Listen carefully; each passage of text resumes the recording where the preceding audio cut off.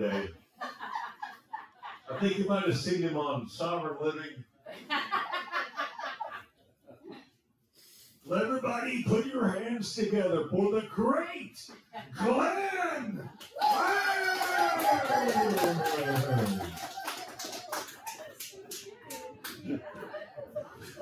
Wow, how can I live up to that?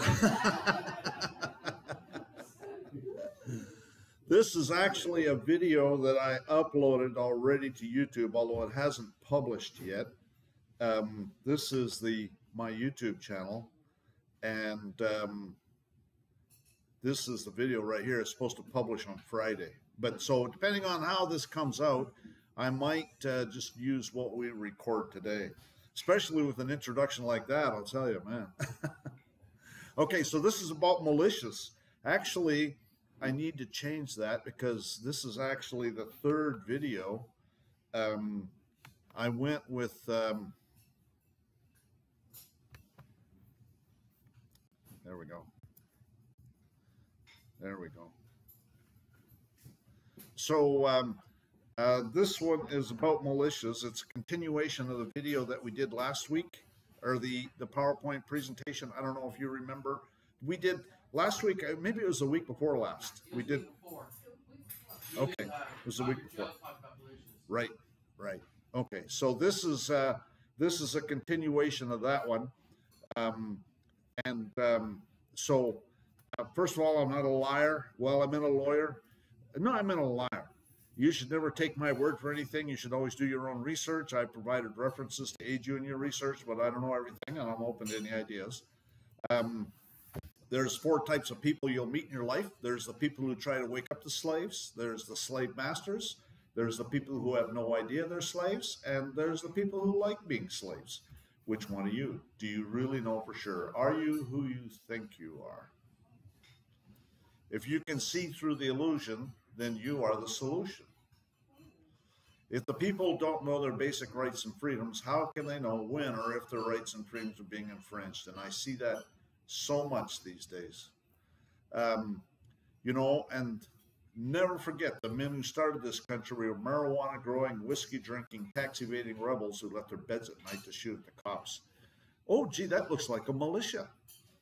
And think about it, because, you know, we're going to go through this more, but the courts have ruled that when you look at the Constitution and what the Constitution's all about, you have to look at the times in which the Constitution was written. And so everything that was going on at the time the Constitution's written is important for interpreting the Constitution and what it means and what it's supposed to mean. And so these men were required to be armed. Okay, we're going to go through it. Okay, they had to be armed. They couldn't, if they were outside the town more than 2 miles and caught without their arms of some sort, they got fined. Okay, and if they went to a public meeting without their arms, they got a fine. Boy, wouldn't that be nice today? And many of the governors were all appointed by the Crown. I mean, we have really similar situation to what's going on today. The governors were all appointed by the Crown. So the governors didn't support them in what they were doing. They were just doing it, okay? And so think about what they did. They went out in the middle of the night and engaged the British, okay? This is what they were doing. Think about it. It's exactly what's going on, what was going on. All tyranny needs to gain a foothold is for people of good conscience to remain silent. Government is not reason, it's not eloquence, it is force. Like fire, it's a dangerous servant and a fearful master. This is John Locke, okay? 2 Treatises of Government, Book 2, Chapter 18, Sections 199 and 201. This is the stuff the Founding Fathers were reading. Tyranny is the exercise of power beyond right, which nobody can have a right to. And this is making use of the power anyone has in his hands, not for the good of those who are under it, but for his own private, separate advantage. When the governor, however entitled, makes not the law, but his will the rule, and his commands and actions are not directed to the preservation of the properties of his people, but the satisfaction of his own ambition, revenge, covetousness, or any other irregular passion. Okay? And then in section 201, it says, "'Tis a mistake to think that this fault only in monarchies. Other forms of government are liable to it as well as that. For wherever the power that is put in any hands for the government of the people and the preservation of their property is applied to other ends and made use of to impoverish, harass, or subdue them by the arbitrary, irregular commands of those who have it." Gee, that sounds like what went on with Vince. "There it presently becomes tyranny, whether those that use it are one or many." This is the stuff the founding fathers were reading. And this is Aristotle. "The tyrant, who in order to hold his power suppresses every superiority, does away with good men, forbids education and light." Gee, this sounds like this is textbook Obama, quite frankly, but they're all doing this stuff. Forbids education and light, controls every movement of the citizens, keeping them under a perpetual servitude, wants them to grow accustomed to baseness and cowardice, has his spies everywhere to listen to what is said in the meetings, and spreads dissension and calumny among the citizens. Calumny is lies, okay? And gee, that sounds like the news media. And impoverishes them, is obliged to make war in order to keep his subjects occupied and impose upon them a permanent need of a chief. Well, Biden could fall into that. So could Obama. So could Bush. Both of the Bushes and Clinton. You know, with any of the, especially with Clinton, Obama, and even Biden, if I see them come on TV, I change the channel. Okay, because I'm not going to sit there and be lied to. Okay, because the way you tell if they're lying is their lips are moving. Okay, they do nothing but lie. Anyways, don't get me going. Don't get me going. You're going to get me going here. Anyways, this is the Articles of Confederation, Article 4. And I just want to talk about the underlying part. It says, "But every state shall always keep up a well-regulated and disciplined militia, sufficiently armed and accoutred, and shall provide and constantly have ready for use in public stores a due number of field pieces and tents and a proper quantity of arms, ammunition, and camp equipage." And so that's in the Articles of Confederation. And then in the Constitution, this is Article 1. Okay, so that's the executive branch. And Article 1, Section 8, Clauses 15 and 16, "To provide for the calling forth the militia, to execute the laws of the Union, suppress insurrections, and repel invasions." Well, I'd say we've got an invasion going on right now. "To provide for organizing, arming, and disciplining the militia, and for governing such part of them as may be employed in the service of the United States, reserving to the states respectively the appointment of the officers and the authority of training the militia according to the discipline prescribed by Congress." So the states had to appoint the officer, and the states would train them.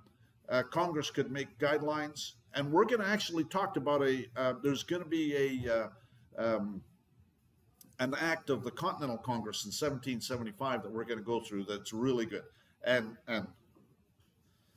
it's important. Everybody needs to know this. This is Article 4, Section 4. "The United States shall guarantee to every state in this union a republican form of government." And so the important part to understand here is that who decides whether you have a Republican form of government or not? Well, we're going to talk about that. That's right. It is the people. This is Edwin Vieira's Constitutional Homeland Security, Volume 1. So we're going to be talking about Edwin Vieira's books here, okay? Both of them. He's got two of them that we're talking about. Volume 1, Nation and Arms, Chapter 2, Some Fundamental Constitutional Principles of the Militia of the Several States. This is page 44. A duty to keep and bear arms defined the Colonial and State Militia Acts applied only to all able-bodied free males, but never to free women, and usually not to male slaves. Adult free women, however, were often required by law to provide firearms, ammunition, and accoutrements for their minor sons and their male apprentices and servants enrolled in the militia. So in this limited sense, free women too were subject to the duty to keep arms. And in times of crisis, armed women who organized themselves into their own military companies were not unknown. Kind of like the Amazons in mythology, eh? They say that women, when they're armed, if they have to go to war, we don't want women to have to go to war because I think women look at it like they're worried about their children. So they're very vicious. Women, when it comes to this kind of stuff, that's why it's better for guys to do it, I think. That's what they say. I don't know. But women can be very, very vicious when it comes to that kind of stuff. Because, and the way I look at it is probably a mom is protecting her kids.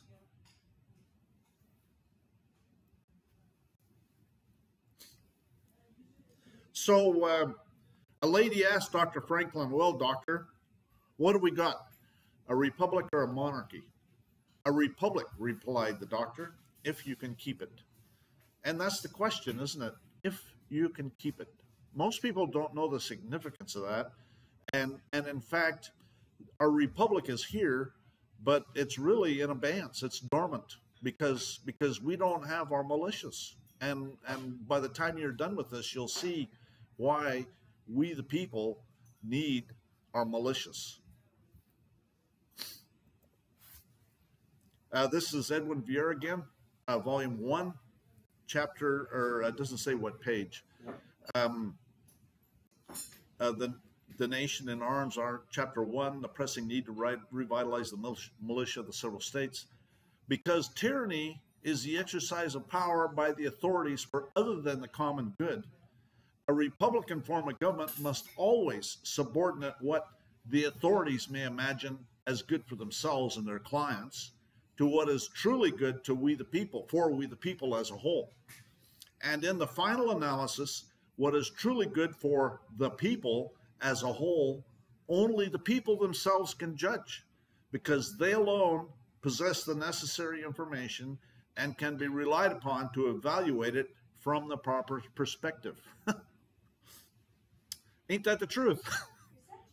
We can only decide because it's our perspective that needs to be there. Right, and that's why Militia has to be formed, because there has to be somebody that can do something about it. Right. Never forget the men who started this country were marijuana growing, whiskey drinking, tax evading rebels who left their beds at night to shoot at the cops. I don't think they were marijuana growing. They grew hemp. Well, that's true. George Washington was a hemp farmer, but whatever. It's a cousin to marijuana, but it doesn't have the THC that marijuana has. I suppose. Well, they banned hemp too, so. Well, but that was in the early 1900s right. That they banned hemp because they couldn't tell the difference between a hemp plant and a marijuana plant. Right. Yeah. But they used to use hemp for ropes.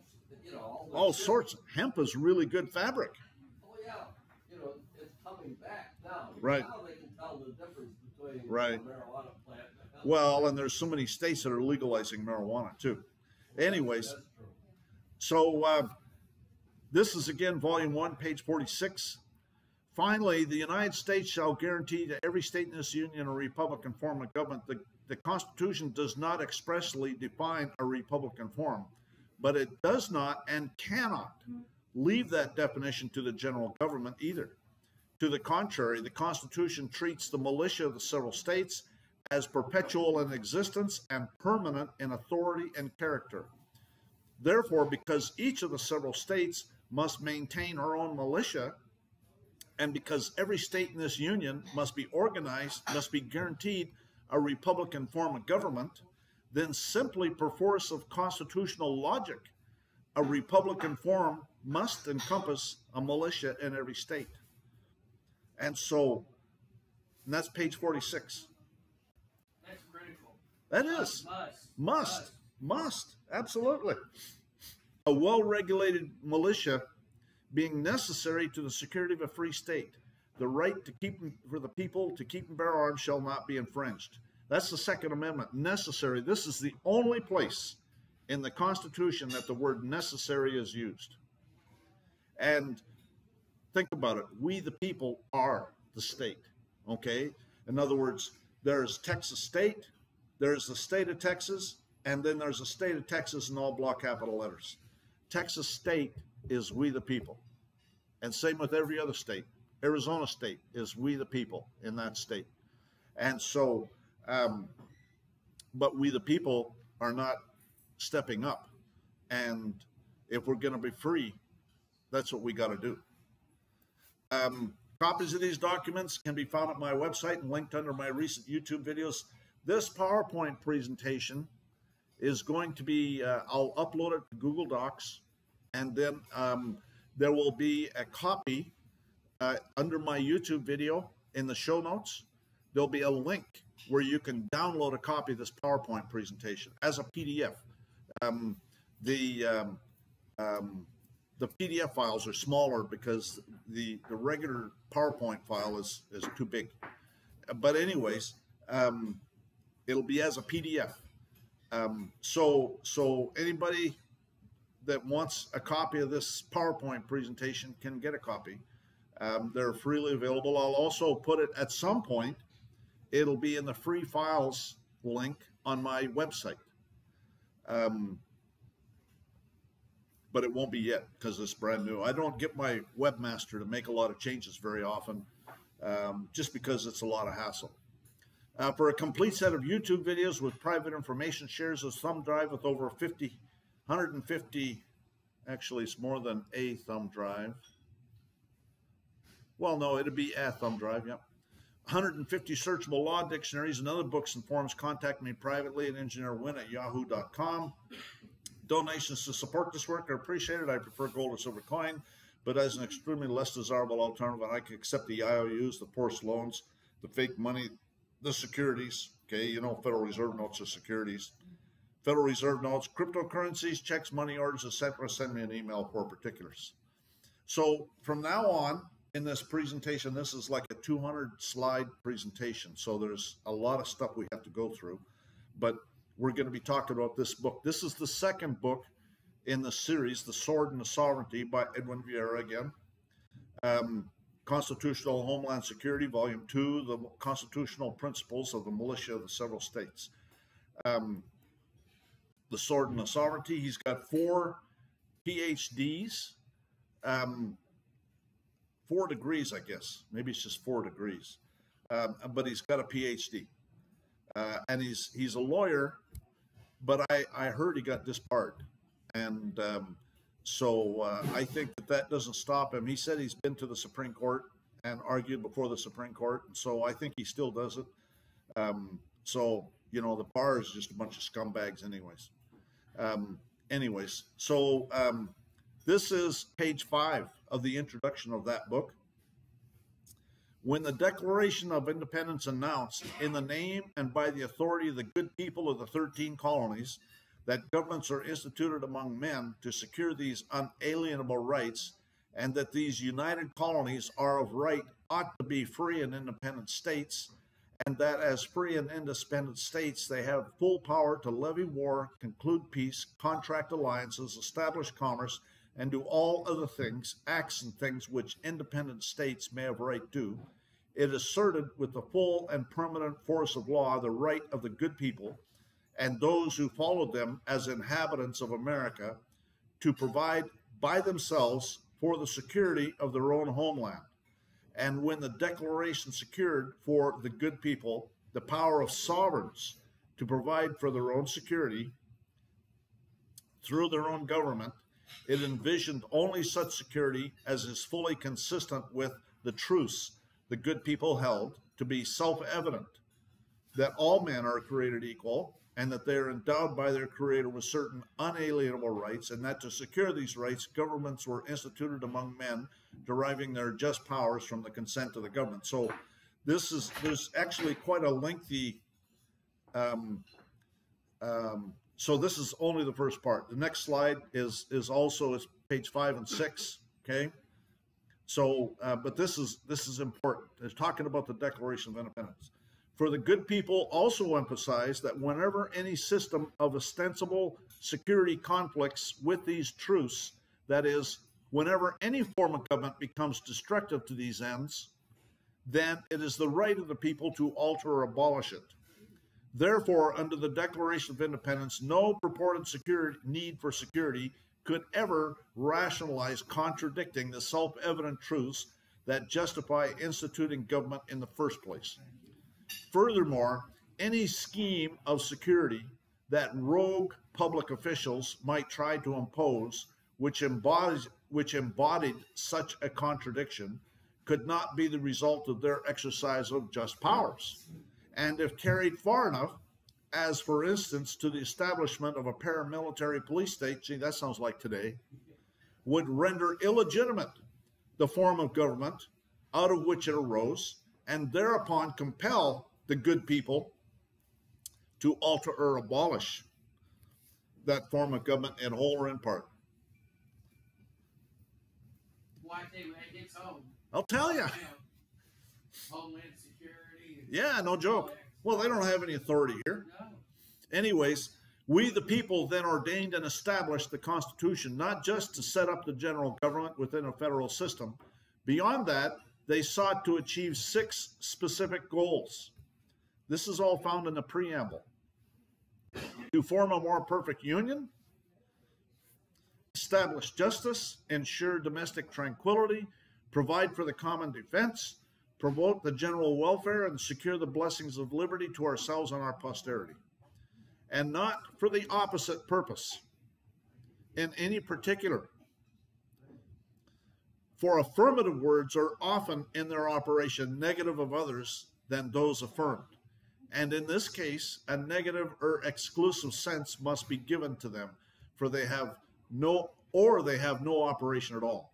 Surely the doing of one thing, which is authorized, cannot be made the source of an authority to do another, which there is no power to do. Moreover, we the people never agreed to sacrifice any one of the preamble's goals in order to supposedly achieve the others either. And then on page 18, so this is all part of the introduction, and page 18, subtitled The Constitutional Principles of the Militia of the Several States. And in page 18 it says, therefore, local preparedness and local responses through local organization under local command in the militia of the several states will be necessary. This book is intended to bring that about. Okay, so that's the whole purpose of this book. And that's why I went through all of this stuff, because local preparedness, local responses, local organization under local command in the militia of the several states is necessary. Yeah, now, I got a question for you. What's that? Would you notify the sheriff's department about the militia in the county, or just have it done? I would actually try and get his support. You know, I would tell him this is what we're going to do, and I would research all the state codes and stuff about it first, and then I'd ask him. I'd tell him we don't want your financial support, but any advice you can give us that would help us to set it up in a way that would help you, we would certainly consider. You see what I'm saying? And that kind of thing. And we want you to know that we're here and that we can come to your aid if called upon. And he has a duty to preserve the militia, to make sure it's... Well, actually, if you read this book, it says in there that the militia is not subject to the county sheriff. Yeah, so that's really powerful. I don't have that in this book here, in this presentation, but I'm glad you brought that up, because it does say in the book that the militia is not subject to the county sheriff. So who defines what the militia is? We the people do. So if I just create a group and say I'm a militia, they can't, I mean, I'm not subject to the county sheriff? No, you're not. As Vince when But- the dollars were new. but you have to understand that you go back to the old colonial days, and I think that we could base it on these old acts of Congress. There's some old acts and how they did it, and as long as then you'd want to look at whatever state statutes and stuff like that might cover it. And that's why we probably want to talk to the county sheriff and make sure that if there's anything we're missing, just because of the fact that we don't want them to think that we're the enemy. Okay, and kind of a preemptive notice that, hey, we're here. Yeah. We're here. Get used to it. We're here to help. We're here and we're exercising our constitutional rights, and we want to support you in doing your lawful duty. Okay, lawful duty. Okay, and I talk about this further on. Okay, so we're going to talk about that, but we all need some government. We need our lawful government, our constitutional government, and I think that, and I talk about it further on. I think that there'd be many of our public servants would be very glad that we're giving them an excuse to honor their oath. Yeah, and then also get with the veterans. They probably love to get involved. Yeah. Absolutely. Okay, so and Edwin Vieira wrote this book, Reluctant Preppers. Obviously, that's in pursuant of what this book is designed, is to, again, local preparedness, local responses through local organization under local command in the militia of the several states will be necessary. And so this is another one of his books that he wrote, Reluctant Preppers. And this is actually News with Views and edwinvieira.com. You can contact him that way. I would suggest, that Joe actually had a CD with this on it, and I'm taking the stuff from that. And so, and I don't know if you can even buy this anymore, except you might be able to get it from him. I think Joe bought a CD with it on it, and he probably got it from him, but I'm not sure. Joe is the one that introduced me to this guy, and it's brilliant. I'm telling you, this guy is, he's got a PhD, so that gives him some credit there, but it's very, very thoroughly, very well done. Never forget, the men who started this country were marijuana growing, whiskey drinking, tracks evading rebels who left their beds at night to shoot at the cops. And think about it, that's what they did. They went out and they engaged the British. Talk about balls. So chapter 1, which is on page 21, most of these chapters, I'm just going to talk about the subtitle because this book is 2,000 pages. So there's no way that I can give it justice. I'm just trying to cover some of the stuff and some bullet points so we can understand. And I would encourage people to get a copy of this book, and maybe he would write a sequel to it or something. I don't know. Anyways, the constitutional principles of the militia of the several states must be derived from pre-constitutional militia statutes of the American colonies and independent states. And there's some quotes from Supreme Court justices, and even recently there's a quote from Thomas. I don't even have that in here, but Clarence Thomas, in a case about a year ago, said the same thing, is that if you want to interpret what the Constitution says, you got to go back to the times when it was written. And this is chapter 1 on page 22. It is perverse to pretend, as some will persist in doing, that the Declaration of Independence is not the original and still fully enforceable supreme organic law of each of the several states and of the United States as a whole. For if the Declaration were not such, that neither we, the people, nor any of the states individually, nor the United States collectively, could have claimed since 1776 or can claim today an independent sovereignty on the base of which to enact any other laws, such as the states' constitutions, the Articles of Confederation, the Constitution of the United States, and all the statutes made in pursuance thereof. Yet plainly the Declaration established not only when an individual living in pre-constitutional era became an American citizen, independent of Britain as a matter of law as well as fact, but also when all American citizens in their collective political capacities as the good people of these colonies became independent sovereigns, no less as a matter of law. Okay, so he talks about we the people being sovereign. Culpeper Minutemen. This is one of the flags I got online.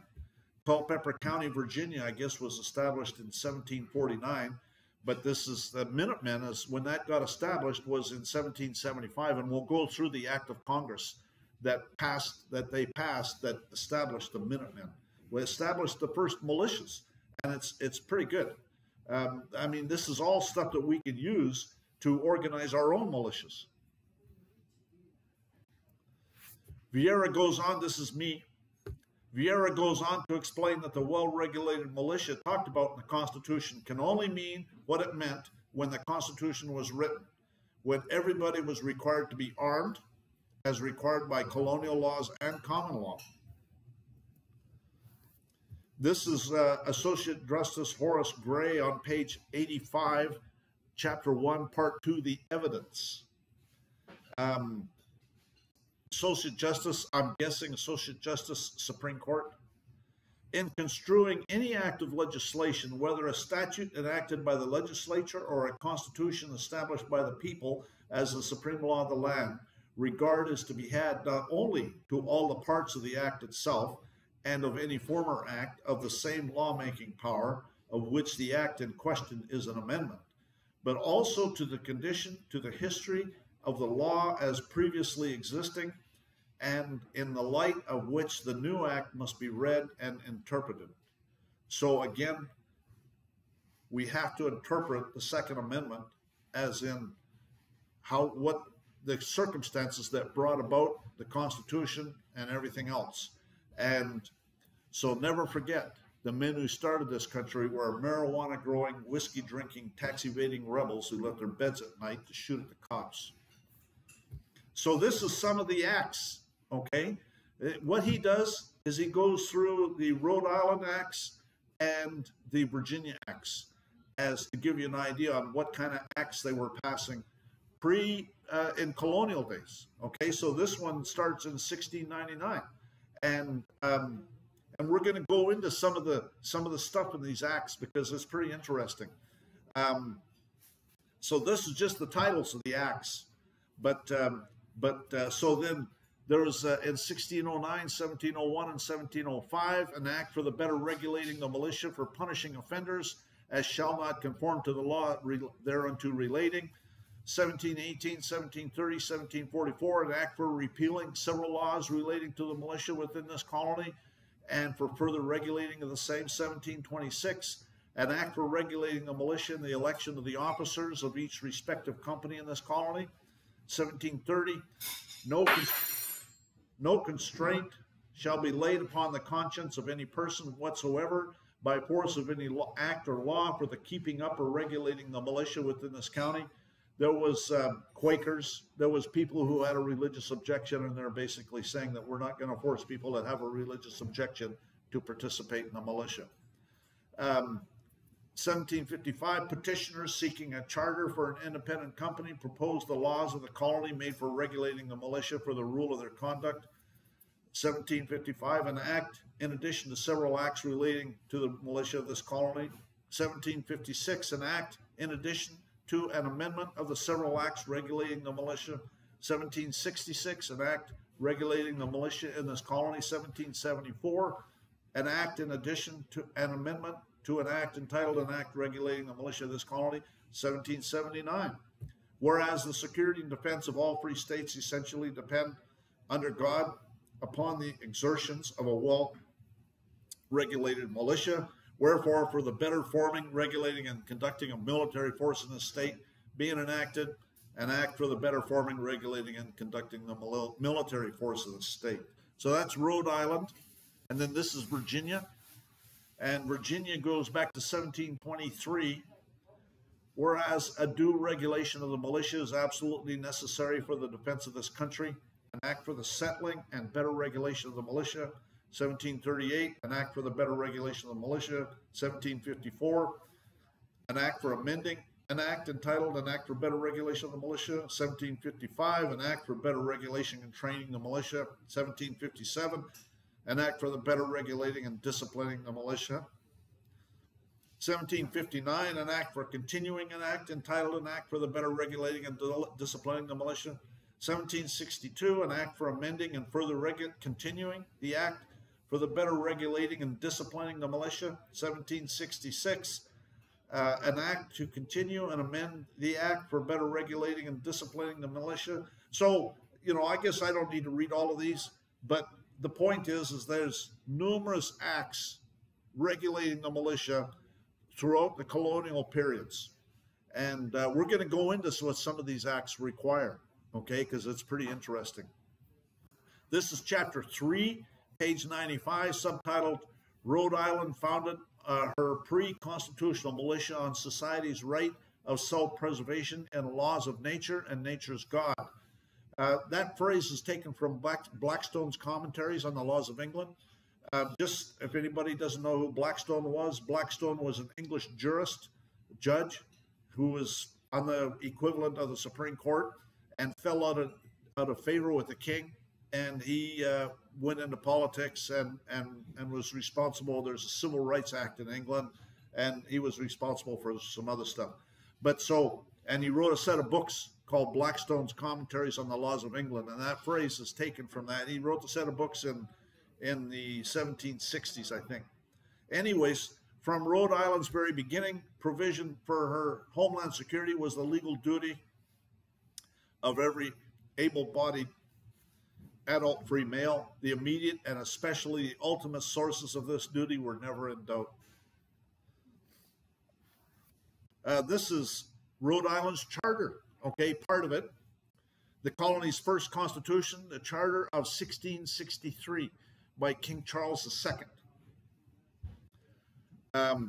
Gave and granted unto the governor and company of the colony that it shall and may be lawful to and for said governor to nominate, appoint, and constitute such as many commanders, governors, and military officers as to them shall seem requisite for the leading, conducting, and training of the inhabitants of said plantation and martial affairs, and for the defense and safeguard of said plantations, and that it shall be and shall and may be lawful to and for all and every commander, governor, military officers, and major part of the freemen of said company to assemble, exercise in arms, martial array, and put in warlike posture the inhabitants of said colony for their special defense and safety, and to lead and conduct the said inhabitants, and to encounter, impulse, expel, and resist by force of arms as well by sea and by land, and also to kill, slay, and destroy by all fitting ways, enterprises, and means whatsoever, all and every such person or persons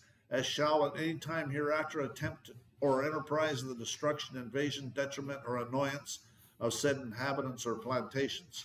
So that's talking about the militia. This is chapter 4, page 99, subtitled Rhode Island's Pre-Constitutional Militia was an institution of popular self-government, not in any sense a private establishment. Rhode Island organized her pre-constitutional militia on the principle of near universal compulsory service by every adult, able-bodied free male. Never forget the men who started this country were marijuana-growing, whiskey-drinking, tax-evading rebels who left their beds at night to shoot at the cops. Rhode Island, this is chapter 6, page 137. Rhode Island required essentially all of the able-bodied adult free male within her territory to be personally equipped with their very own firearms, ammunition, and necessary accoutrements suitable for the defense of their community as a whole and of themselves as individuals. Chapter 7, page 169, subtitled Rhode Island aimed at having our pre-constitutional militia provided with the types of firearms, ammunition, and accoutrements that were equivalent to the standard equipment employed in the regular armed forces of that day. So the idea that we're not allowed to have machine guns is a bunch of crap. Rhode Island, subtitled Chapter 8, page 175. Rhode Island provided for regular inspections in order to ensure that her inhabitants possessed all of the requisite firearms and ammunition in serviceable condition. So they would say, well, let's see your gun, your arm. And if it wasn't working, then you could go get it fixed. They'd fix it for you and get it working. And but you had to have it, okay? And there's fines, and we're going to talk about that.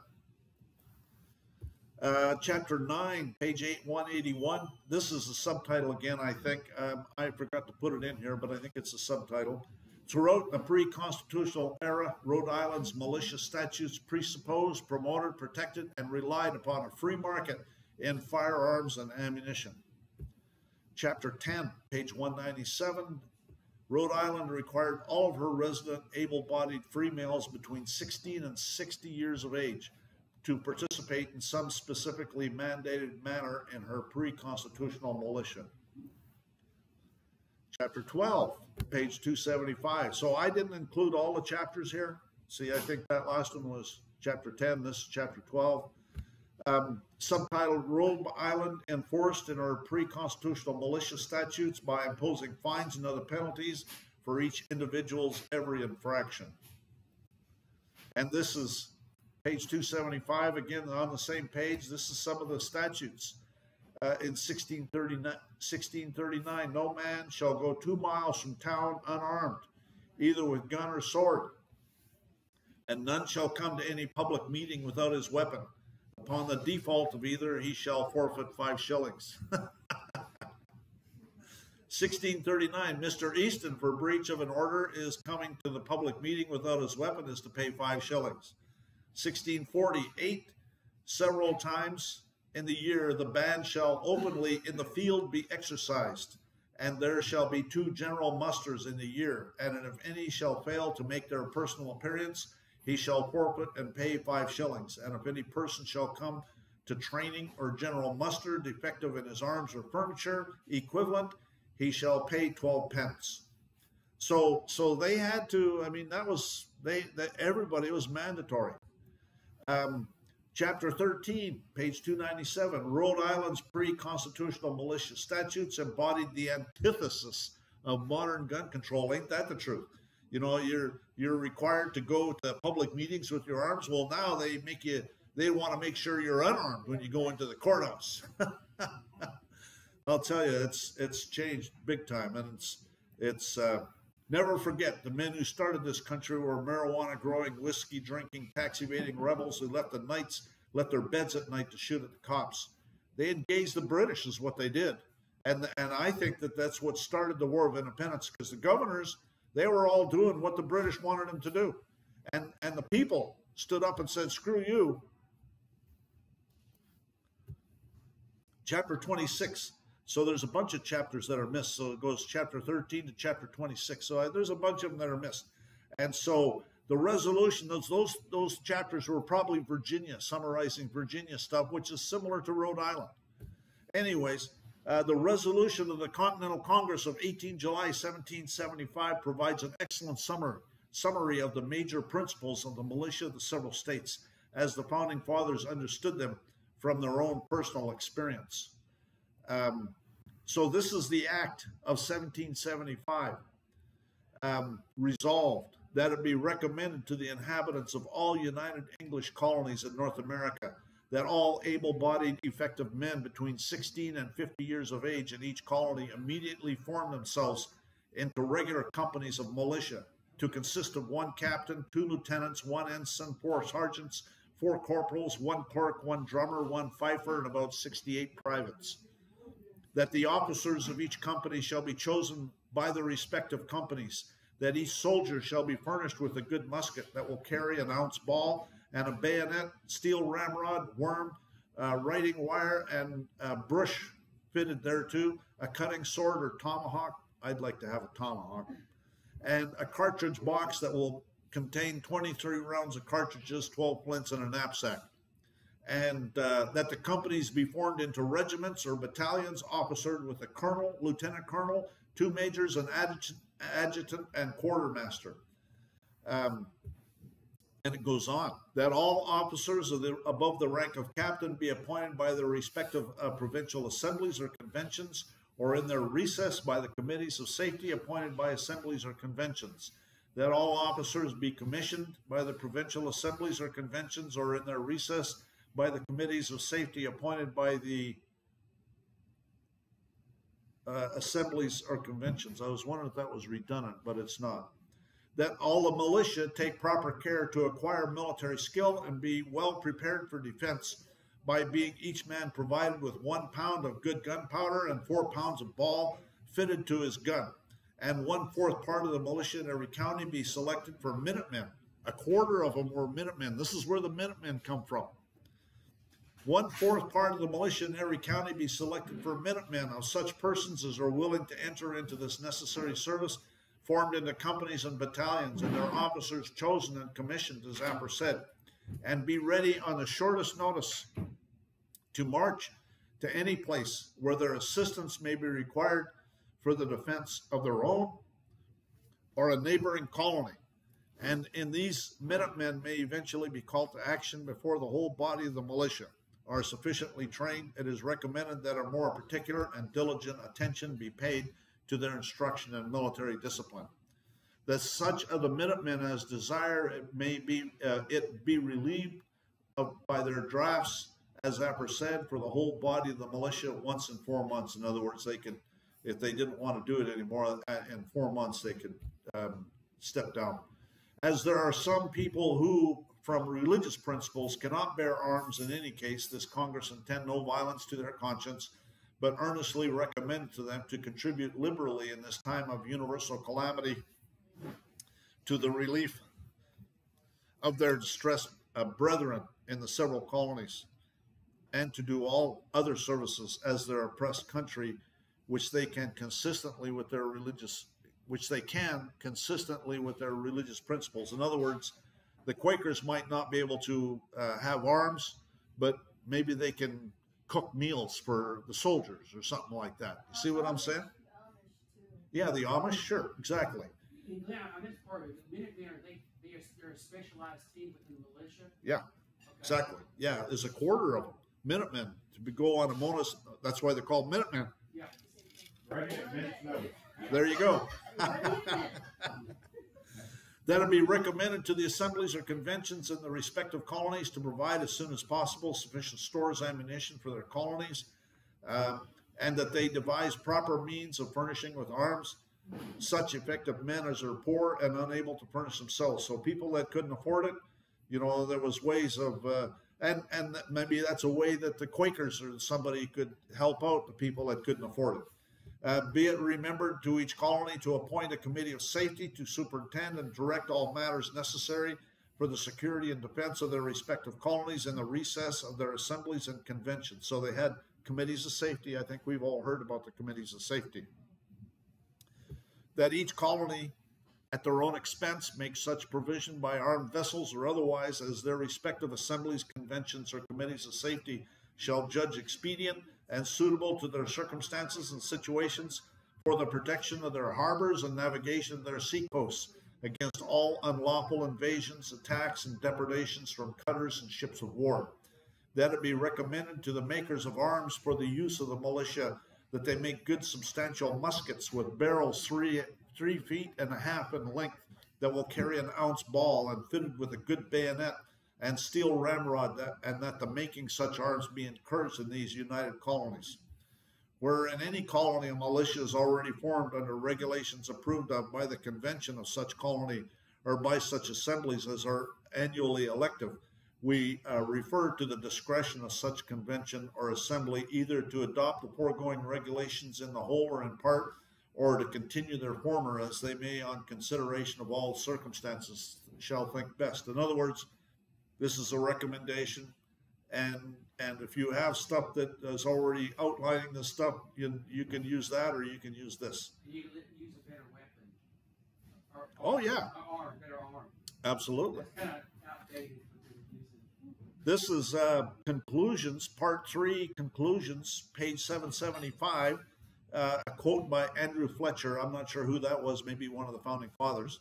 A good militia is of such importance to a nation that it is the chief part of the constitution of any free government. For though, as do other things, the constitution never be so slight, a good militia will always preserve the public liberty.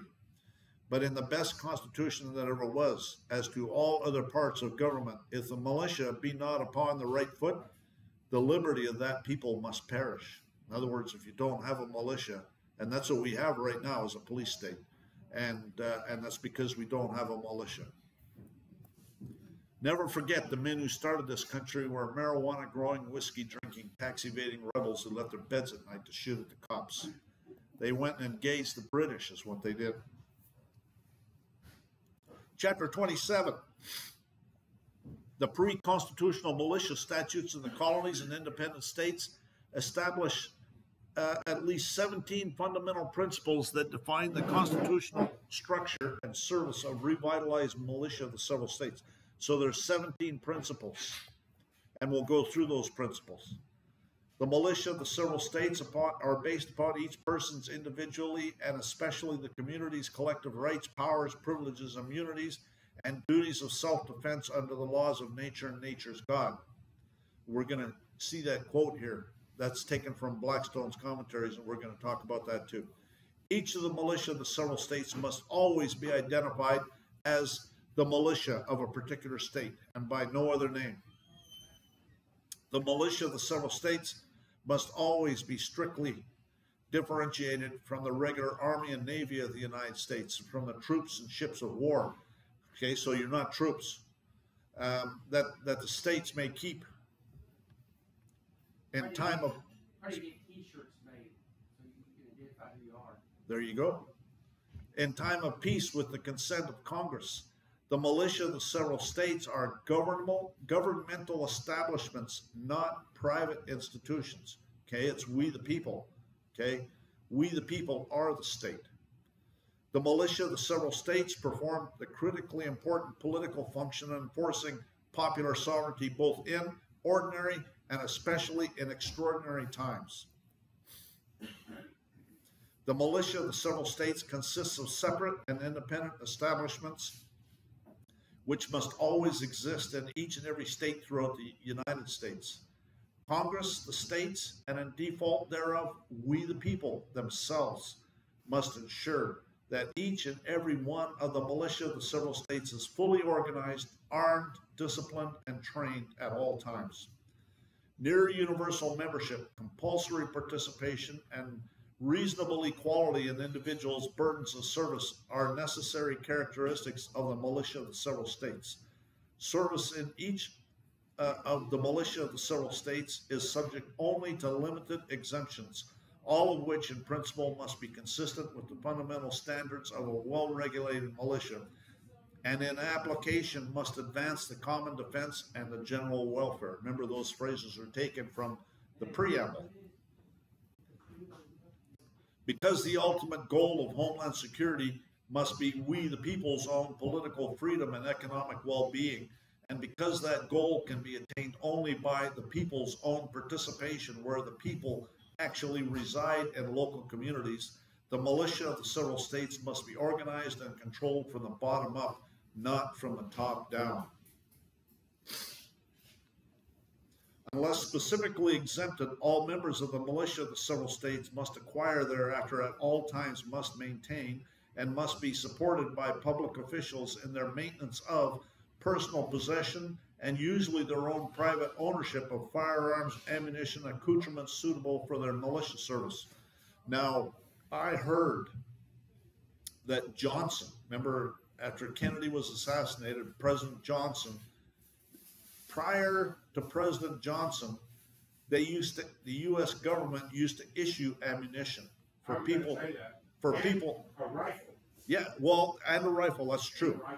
And so what I heard is they used to issue ammunition and so people could go and practice in support of the militias. And I know for a fact that they used to issue a rifle because I remember back in the 90s when they stopped doing it under the Bush administration. And it was announced because they used to issue a 303. And you could go and get one for free from the government in support of the militia. Anyways, Both actors. yeah, well, that's the best ones because your accuracy is way better. Anyways,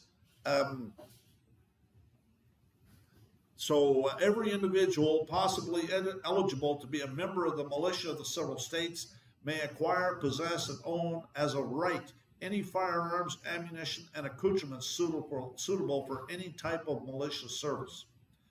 Every individual possibly eligible for service in the militia of the several states must enjoy untrammeled access to a free market in which to obtain whatever firearms, ammunition, and accoutrements may prove useful for any type of militia service. So, Glenn, did you see that thing about them stopping exports from all the arms manufacturers just recently? Executive order?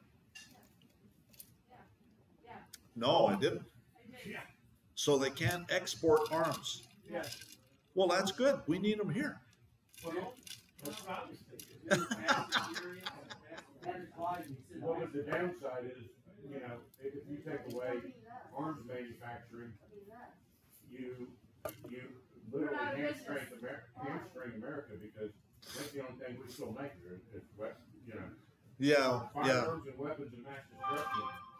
that's true. I don't know the particulars of what exactly they limited to be exported. I know that there's, when I do aerospace engineering consulting, they have it's called trafficking in arms regulations. There's an acronym. It's called trafficking in arms regulations, and it's anything that can be used in arms. And so they have a bunch of regulations, and so they might have tightened those up because we still, you know, send out F-16s and stuff like that. But so, anyways. Yeah, we also leave weapons in Afghanistan too.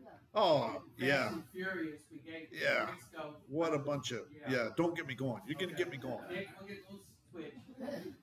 So then to continue on, every member of the militia of the several states must be trained to participate in the provision of some aspect of homeland security for his particular state and locality, as well as for the United States as a whole.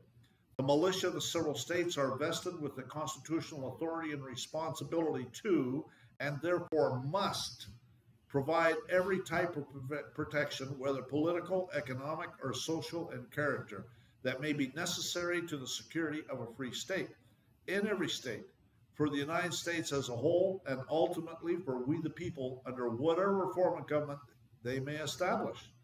A primary method for enforcing discipline as well as raising revenue within revitalized militia of the several states should be the imposition of fines for their members' failures, neglects, or refusals to perform their duties. You know, and maybe some guy's rich and he doesn't feel like going out to the muster, so he just chips in some money for him, eh? What's wrong with that, you know?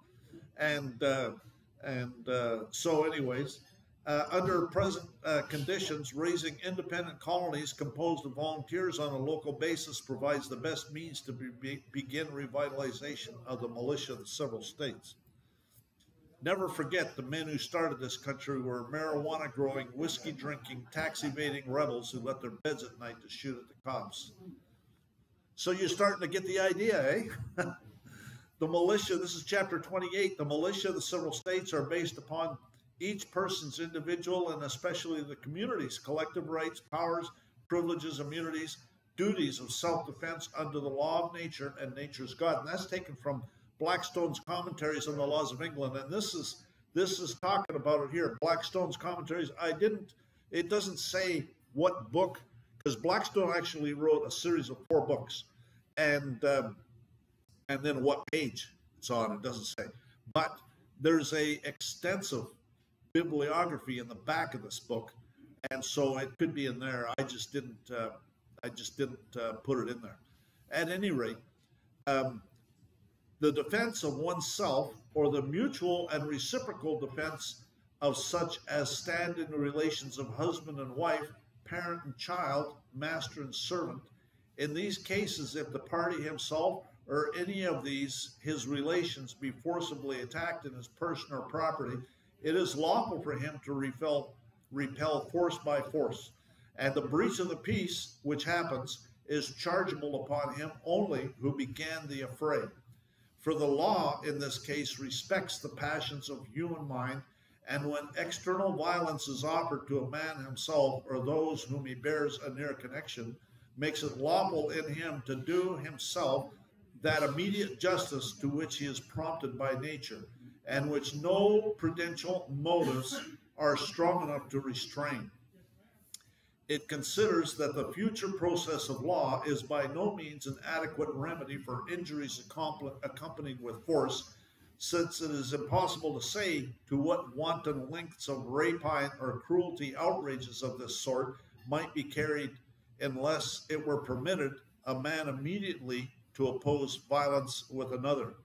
Self-defense, therefore, as it is justly called by the primary laws of nature, so it is not, neither can it be in fact taken away by the law of society. So there's a law of society and there's a law of self-defense. And so what he's saying is that we have the right to self-defense, and just because we organize ourselves in communities doesn't mean we lose that right to self-defense. We still have the right to self-defense. And that's taken from Blackstone's commentaries on the laws of England. So chapter 28, page, so this, I think this is from this Americans in that time naturally, page 762. Yeah, so that's 761, this is the next page. From this, Americans in that time naturally drew several important conclusions directly applicable to their militia. Okay, so these are some conclusions that were taken from that Blackstone's commentaries, as well as what John Locke had said and everything else. Okay, first, that self-defense is the ultimate law of society because it is the primary law of nature. Second, that self-defense is an unconditional right, privilege, and immunity because it is not, neither can it be in fact taken away by the law of society. As such, self-defense comes within unalienable rights with which all men are endowed by their Creator. Third, that each and every individual as a beneficiary of an unconditional right, privilege, and immunity superior to the law of society requires no permission from any public official or anyone else for that matter to engage in self-defense. That's critical. It gets better. Fourth, that is an unconditional and unalienable right. Self-defense is entitled to receive support from public officials, exercise of whatever governmental powers may prove to be necessary and proper to provide for its full recognition, implementation, and effectuation through the law of society. For as the Declaration asserted, it is to secure these rights that governments are instituted among men, deriving their just powers from the consent of the governed.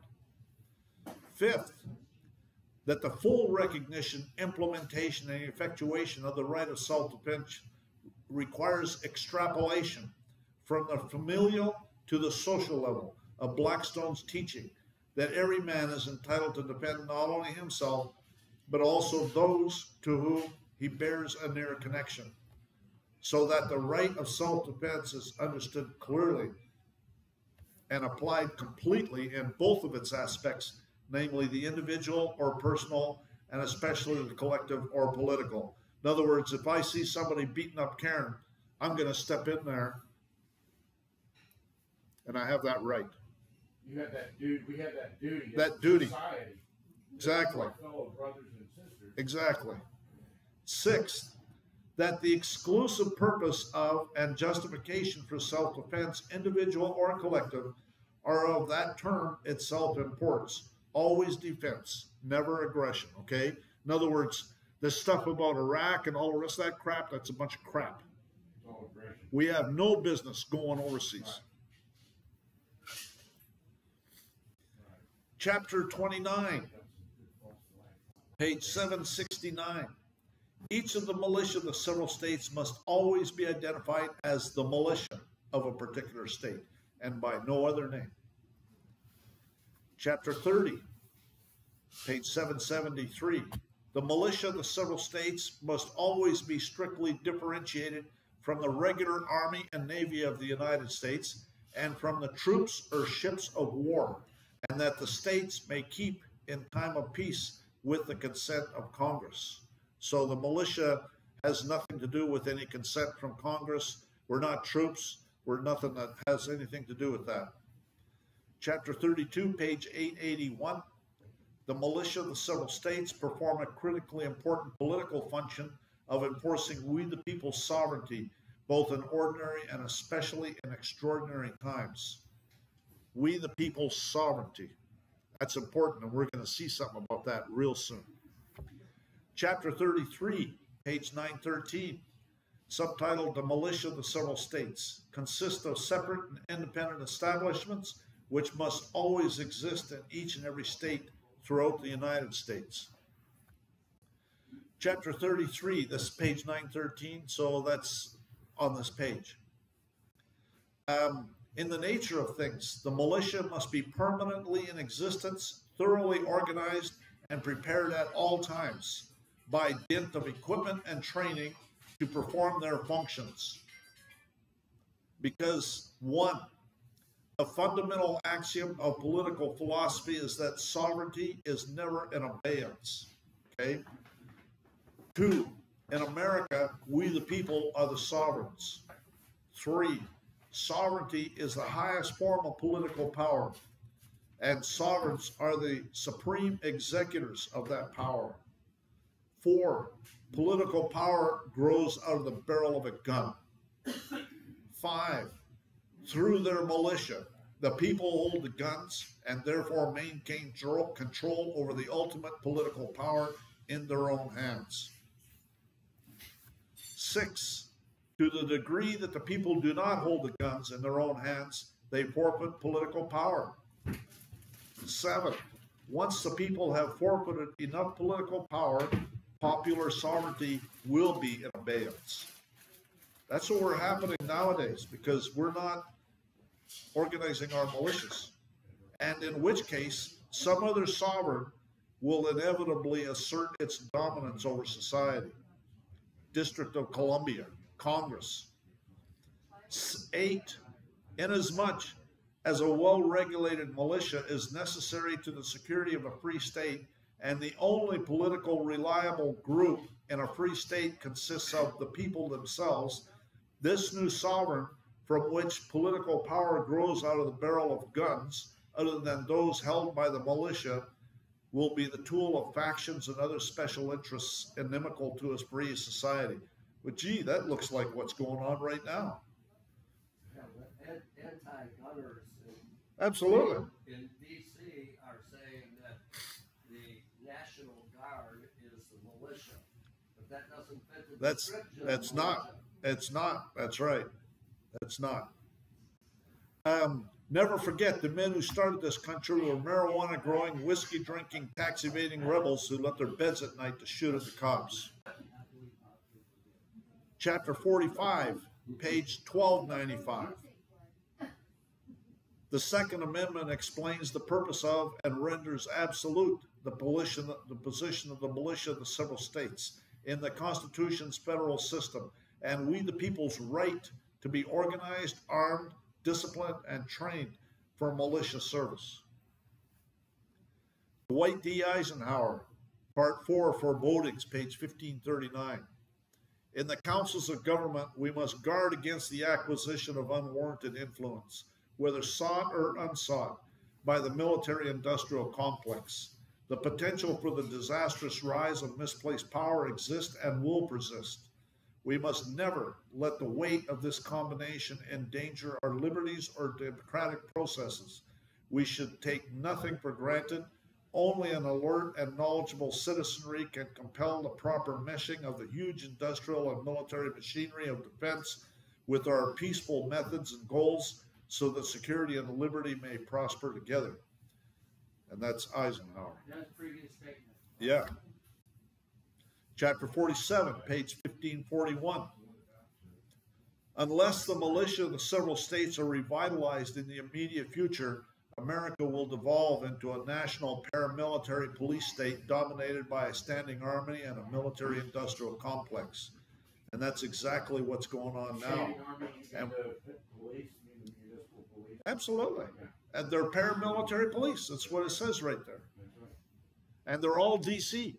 that's right, scumbags. Chapter 48, page 1647. Outside of a zone of actual military combat operations, the only form of martial law applicable to civilians, which is constitutionally allowable within America, arises from the militia of the several states, are called for to execute the laws of the Union or the laws of their states. Chapter 49, page 1689. In order to function as effective checks and balances against standing armies, the military-industrial complex, and a domestic national paramilitary police state, members of the militia of the several states must be immune from the wholesale impressment into the regular armed forces. I never thought of that, but that's true. I mean, they can't be drafted. Yeah, exactly. Right, Yeah. So if you're part of the militia, that's an excuse to get out of it, I think, if you want it. right. Conclusion, page 1888. Extreme economic, political, and social dislocations and conflicts throughout America will inevitably result if the militia of the several states are not revitalized in the near future. And I think he's nailing it, and it's happening. We're watching it happen.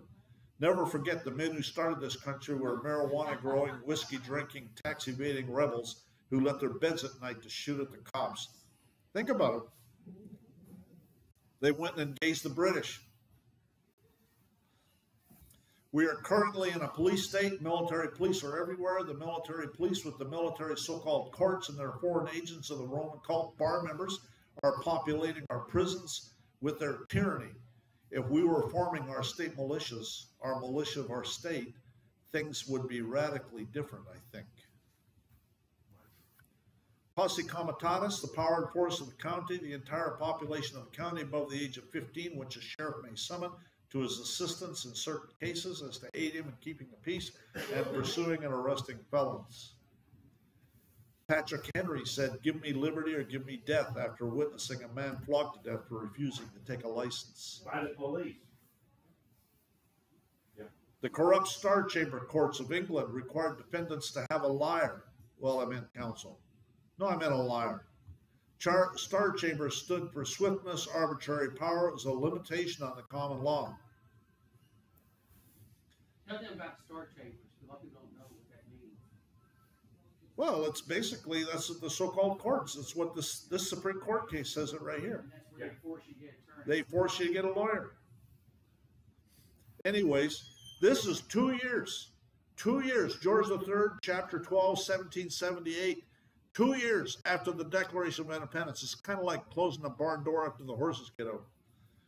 Whereas taxation by the Parliament of Great Britain for the purpose of raising a revenue in His Majesty's colonies, provinces, and plantations in North America has been found by experience to occasion great uneasiness and disorders. Well, no shit, that man.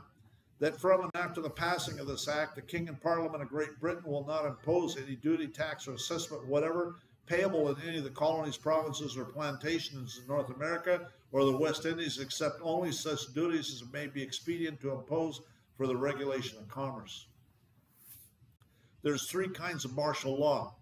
This is taken from a case ex parte Milligan. It's a Civil War era case.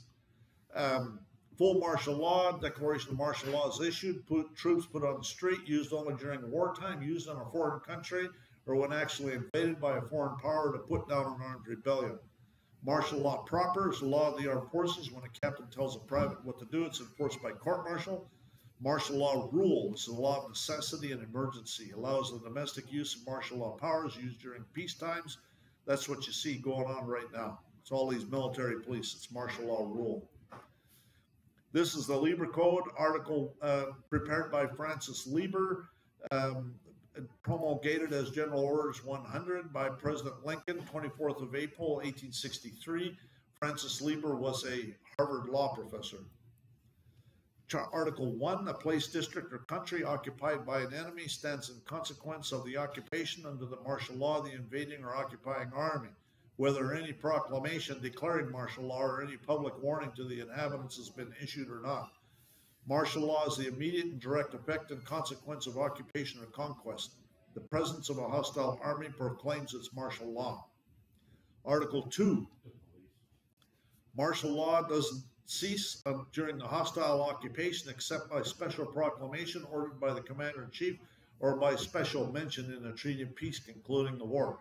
So I've never seen any proclamations, and there has been, I've seen treaty of peace, like the Treaty of Hidalgo, covers Arizona, California, Nevada, half of New Mexico, anyways, but in there it doesn't say anything about ending the martial law. Martial law in a hostile country consists in the suspension by the occupying military authority of the criminal and civil law and of the domestic administration incumbent in the occupied place or territory, and in the substitution of military rule and force for the same, as well as in the dictation of general laws as far as military necessity requires the suspension, substitution, or dictation. The commander of the forces may proclaim that the administration of all civil and penal law shall continue either wholly or in part as in times of peace, unless otherwise ordered by the military authority. This is Article 3 of the Libre Code. And dictation, that's dictatorship. That's what it is. We've been under martial law since the Civil War. Yeah, yeah. Check out my other videos. These are on YouTube, as long as YouTube doesn't take my channel down. They've tried to take it down twice, but it's up. Gangster Thieves Playlist, Roman Cult Playlist, Bankrupt Corporate So-Called Governments, Bar Members 1 through 8, Do-It-Yourself How Not to Volunteer for the Selective Service in the Draft, Martial Laws here. Actually, I ought to do another one about Do-It-Yourself How Not to Volunteer for the Selective Service in the Draft, because if they're in the militia, that's an excuse to get out of the draft. Exactly. Anyways, martial laws here, do-it-yourself no income tax, do-it-yourself free mail, do-it-yourself kangaroo courts, Goodness. Canada Border Pigs playlist, Bar Members and Their Satanic Connections playlist. So necessity is the plea of every infringement of human freedom. It is the argument of tyrants. It is the creed of slaves. Never forget the men who started this country are marijuana growing, whiskey drinking, tax evading rebels who left their beds at night to shoot at the pigs. Dr. Edwin Vieira suggests that we the people can and should organize our own militia. You need to research your state statutes and make sure your militia is not violating any of your state codes. But in Texas, I can tell you there's next to nothing. The United States Department of Homeland Security is a subsidiary of the Secret Service, which is owned by the Treasury, which is the International Monetary Fund. Why don't you do a lawsuit against the state of Texas, since they have to make sure there's militias that are out, you know? This is Edwin Vieira's book. The first book, Homeland Security. That's him on the back cover. And then he also wrote another book about how to dethrone the imperial judiciary. And that sounds like it'd probably be a good book. I did a FOIA request to the Homeland Security pigs. And this is what came back. The point I want to make here is that Secret Service, Homeland Security is a subsidiary of the Secret Service. That's what they're saying right there on that heading. United States has not had a treasury since 1921. Look it up. 41 stat, page 654. United States Department of the Treasury is now the International Monetary Fund.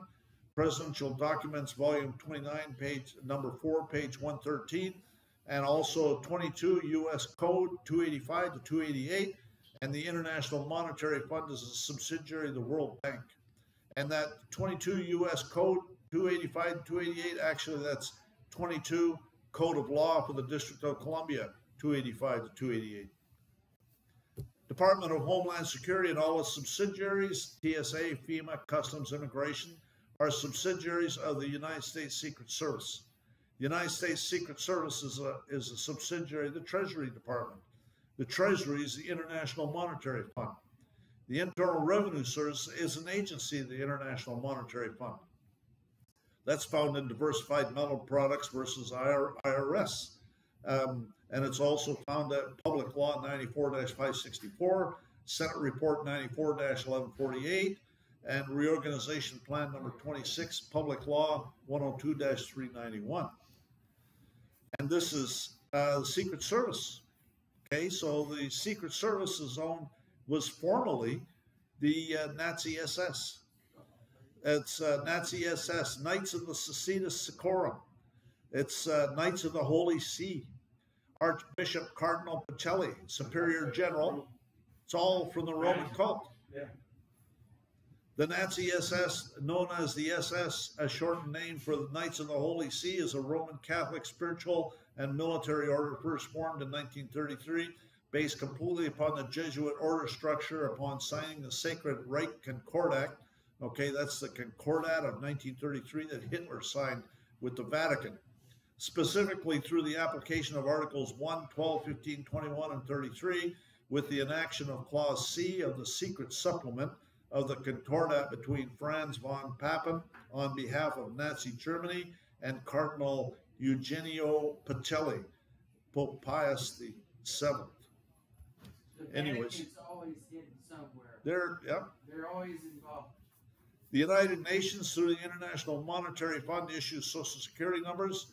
The Department of the Treasury issues the SS5, not the Social Security Administration. The new SS5 forms do not state who or what publishes them. The early SS5 forms state that they are Department of Treasury forms. All Social Security checks come directly from the International Monetary Fund and the UN, and it says on the front of the check. Isn't it amazing? And it is amazing how these terror alerts start coming out when there's DHS funding bills before Congress. Some people are saying that the United Nations is going to invade. It's already happened. These United Nations pigs are already here and have been for decades. Never forget the men who started this country were marijuana-growing, whiskey-drinking, tax-evading rebels who left their beds at night to shoot at the cops. The only Homeland Security are the terrorists. The U.S. only have jurisdiction in the District of Columbia. They're busy bringing illegals across the border to manipulate the elections. And who knows what else. I think they're bringing an army across the border. They're busy creating terrorists so they can shed innocent blood for their Roman cult god Baal. They're making business for themselves. If we want Homeland Security, we need to form our own militias and create our own Homeland Security. Homeland Security are the terrorists. When did these guys become these guys? The only thing they're missing in that new picture is the full sleeve of demonic tattoos all over. Yeah, no joke. I mean, if you look at the police today compared to like 10 years ago, yeah, you would think that these cops with all their prison tattoos and satanic tattoos all over them were escaped convicts that actually murdered a police officer and took their uniform. Well, they get. I mean, nobody 15 years ago would go with a police officer today because they go, this guy can't be a police officer. Look at this guy. I mean, he's clearly a common thug. Yeah, yeah, that's right. When did this become this? Yeah. And then we told them that the spying is supposed to keep them safe. Yeah.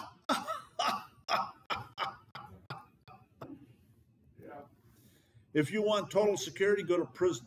There you're fed, clothed, given medical care, and so on. The only thing lacking is freedom.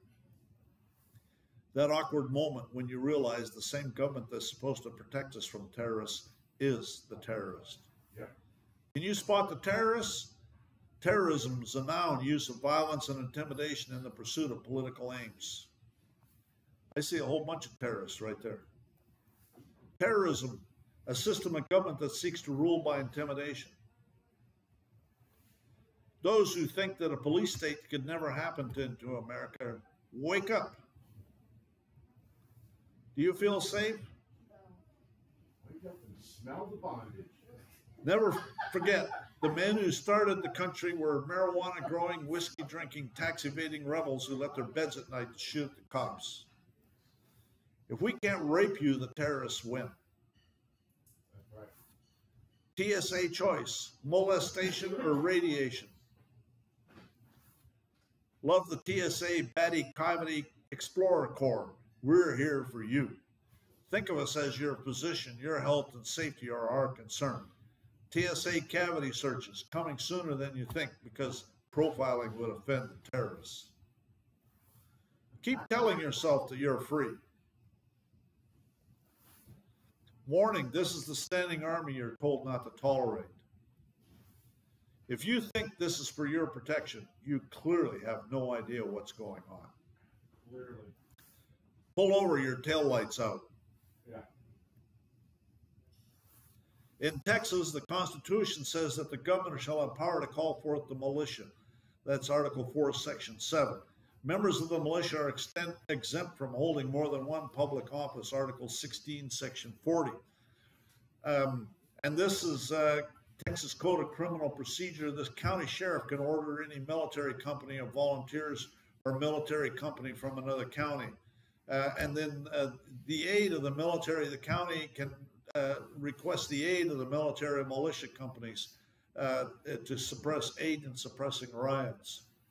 The sheriff may, when he supposes there will be a necessity, order such number of citizens of his county or request any military or militia company to aid in preventing the rescue of a prisoner. Reserve militia means persons liable to serve but not serving in the state military forces. State militia means state military forces or reserve militia. State military forces means the Texas National Guard, the Texas State Guard, and any other militia or military force organized under state law. Passport is a written document given to a person or persons by a commander of belligerent forces authorizing him or them to travel unmolested within the district occupied by his troops. Passports are issued by the State Department or similar office in other countries to diplomatic agents and others entering or traveling in foreign countries, which are the same general character as those issued during war.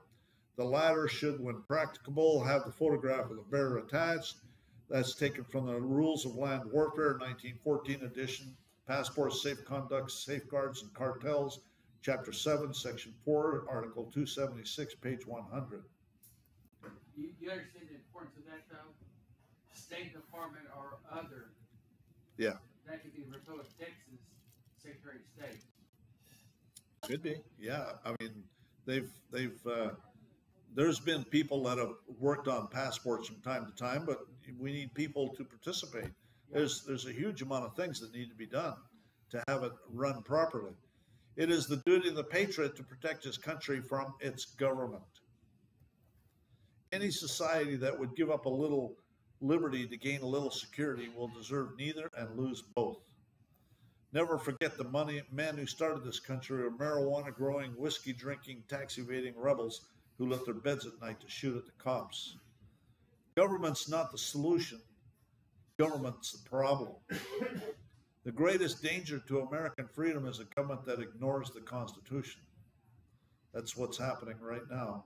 When plunder becomes a way of life for a group of men in a society over the course of time, they create for themselves a legal system that authorizes it and a moral code that just glorifies it. That's Bastiat in his book, The Law. Two enemies of the people are criminals and government. So let us tie down the second, the government, with the chains of the Constitution, so that the second, the government, will not become the legalized version of the first, criminals. And that's exactly what's happening. None are more hopelessly enslaved than those who falsely believe they're free. If a law is unjust, a man has not only a right to disobey it, he is obligated to do so. That's Jefferson's seal.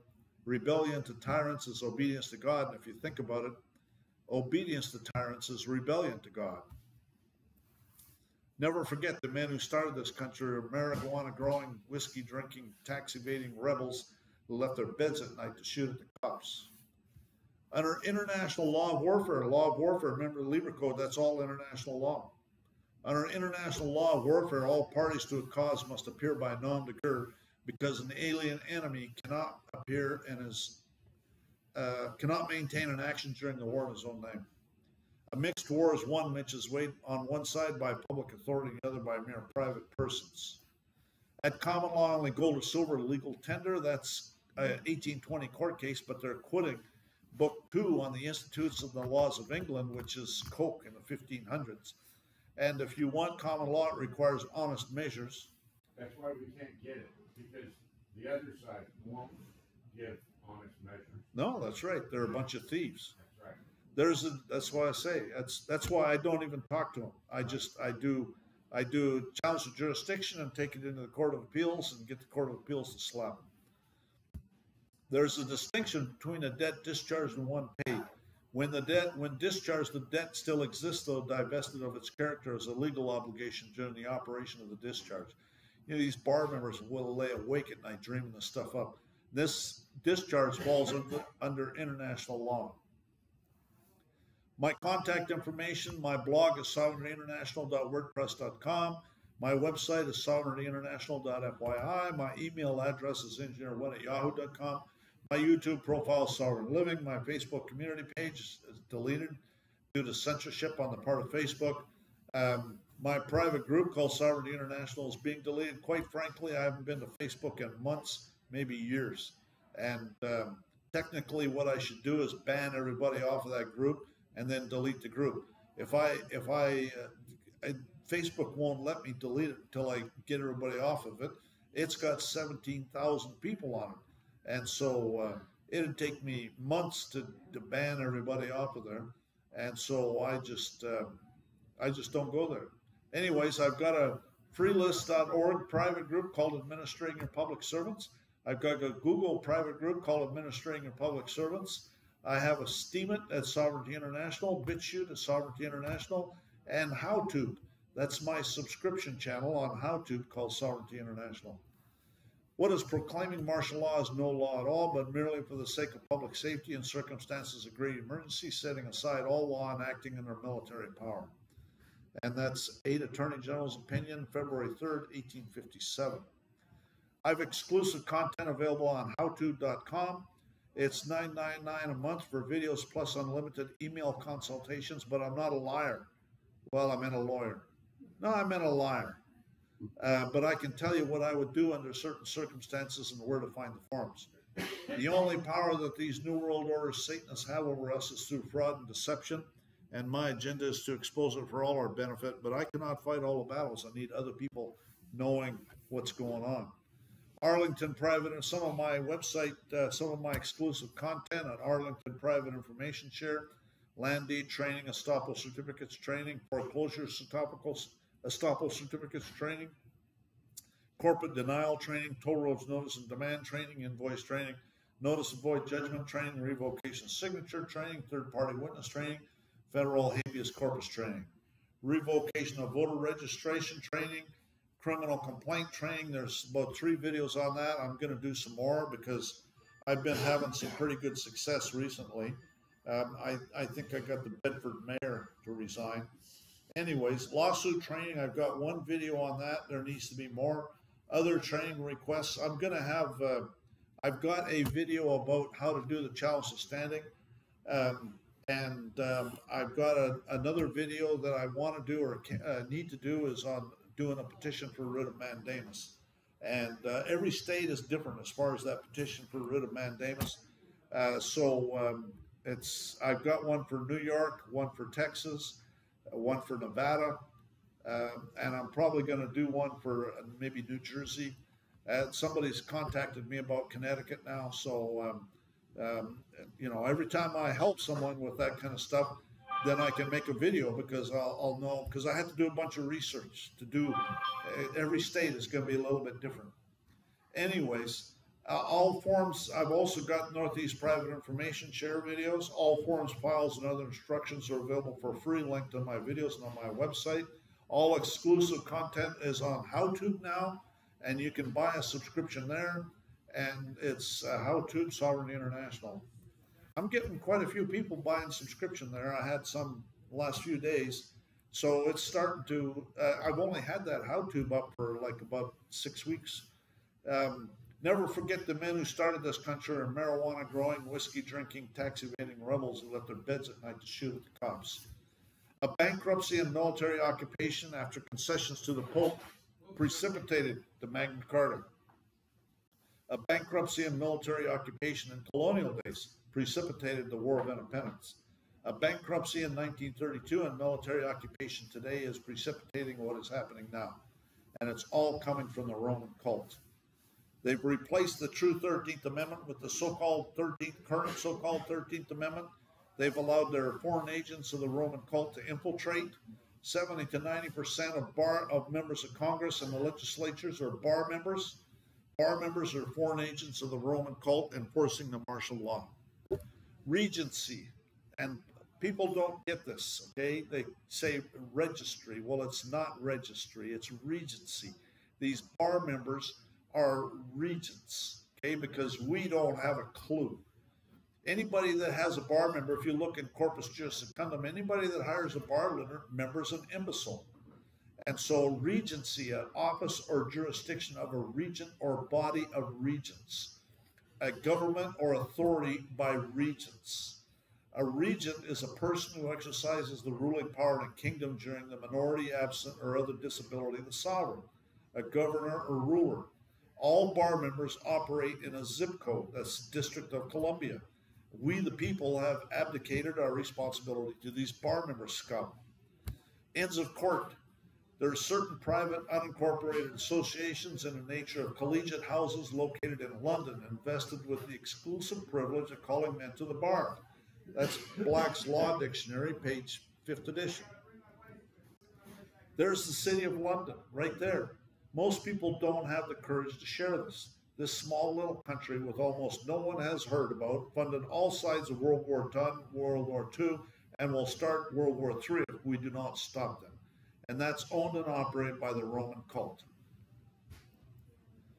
If any citizen of the United States shall accept, claim, receive, or retain any title of nobility or honor, or shall, without the consent of Congress, accept, retain, or any present pension, office, emolument of any kind whatever, from any emperor, king, prince, or foreign power, so bar members have received a title of nobility and an honor from a foreign power.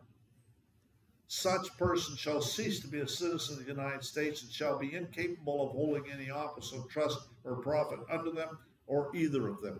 Does that include Joe Biden? Damn right. So they, I don't know if he's got 2 brain cells. But the point is that under them and either of them, under them is the federal government, either of them is the state government. That's how they describe that. They did away with this under Lincoln so he could become president. I know. Yeah. Because he was a bar member, he's a lawyer. Right. So yeah, they disappeared it. It disappeared, and then they helped it out so they could. And I've heard that there's a statue of Lincoln over in the City of London,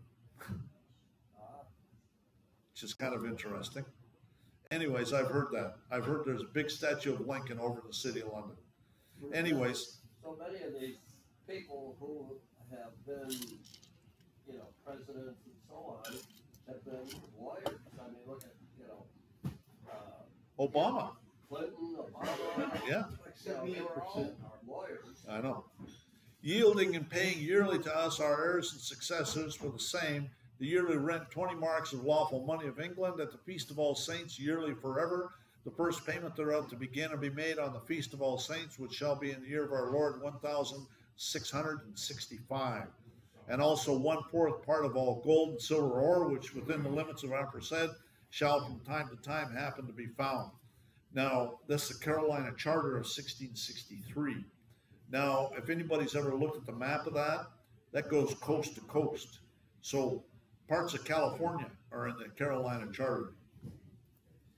Whereas, we already read this one. Today's the Feast of All Saints. It's Samhain. All Saints Yeah, first. it's Samhain. Yeah. And biblical scholars trace it back to be the time that the flood began. Is that right? So these disembodied spirits have you practicing Samhain, which is the most unholy day of the year. Wow.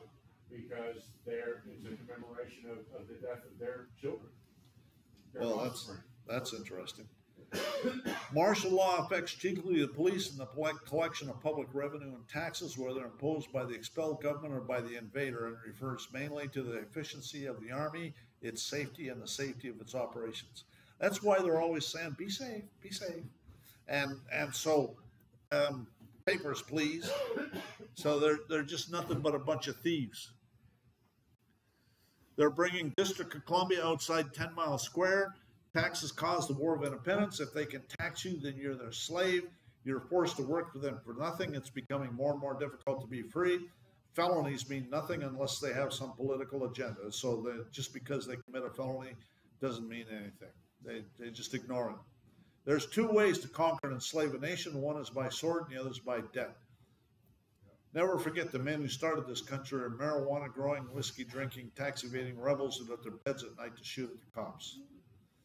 On Christmas Eve, 24th of December, 1913, in the middle of the night, Congress passed the Federal Reserve Act, setting up the scenario for the next bankruptcy. It took less than 20 years for the Federal Reserve banksters to set up the next bankruptcy. Most of Congress wouldn't even present. I know. Since March 9th, 1933, the United States has been in a state of declared national emergency. Okay, so March 9th, 1933, that's 19 years and 3 months. Under the powers delegated by these statutes, the president may seize property, organize and control the means production, seize commodities, assign military forces abroad, institute martial law, seize and control all transportation and communication, regulate the operation of private enterprise, restrict travel in a plethora of particular ways, control the lives of all American citizens. The majority of the people of the United States have lived all their lives under emergency rule. For 40 years, freedoms and governmental procedures guaranteed by the Constitution have in varying degrees been abridged by laws brought into force by states of national emergency.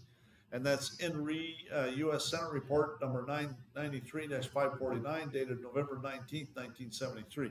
And you think anything's changed? Absolutely not. They don't know what real freedom is, the people. They don't. A lot of them don't. You're right.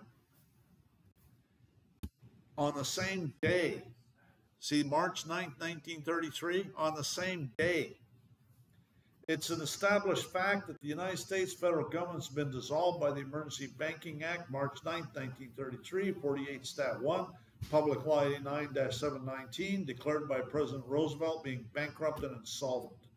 HJR 192, 73rd Congress, in session June 5th, 1933, joint resolution to suspend the gold standard and abrogate the gold clause, dissolve the sovereign authority of the United States and the official capacities of all United States governmental officers, and departments, and as further evidence that the United States federal government exists today in name only. That's Congressional Record, March 17, 1993. Traffic contact. Sorry? By New York Senator traffic contact. Yes, it was. Yeah. Actually, I think it was Minnesota Senator. Might have been. But I know his name was traffic contact. Or he was a representative. Actually, he was a representative. He wasn't even a senator. I think he was just a representative. Anyways, so you have judge wears a military uniform. Judge sits there and plays stupid. If you fail to follow some obscure rule or procedure, they sell you into slavery. Everything they do is a fraud and a nullity. It's all corporate law. You got to understand, it's all corporate law. Judge works with the state. Prosecutor works with state. Police or witness works with state. The vast majority of the disputes the police initiate on behalf of their employer are also adjudicated by their employer, where the plaintiff, the judge, the antagonist, the police, the only witness, also the police, all represent the same party. And since no corpus delicti, mens reis or ex reis can be produced, doesn't technically qualify to be heard according to its own laws. The state, therefore, is indistinguishable from a criminal cartel. It's all corporate law is what it is. That's why the challenge of standing works so good. Neither slavery nor involuntary servitude is accepted as punishment for a crime where the party shall have been duly convicted, shall exist in the United States or any place subject to their jurisdiction. And so, again, this is United States, that's District of Columbia. And he, the prisoner, that's the current 13th Amendment, is what that is.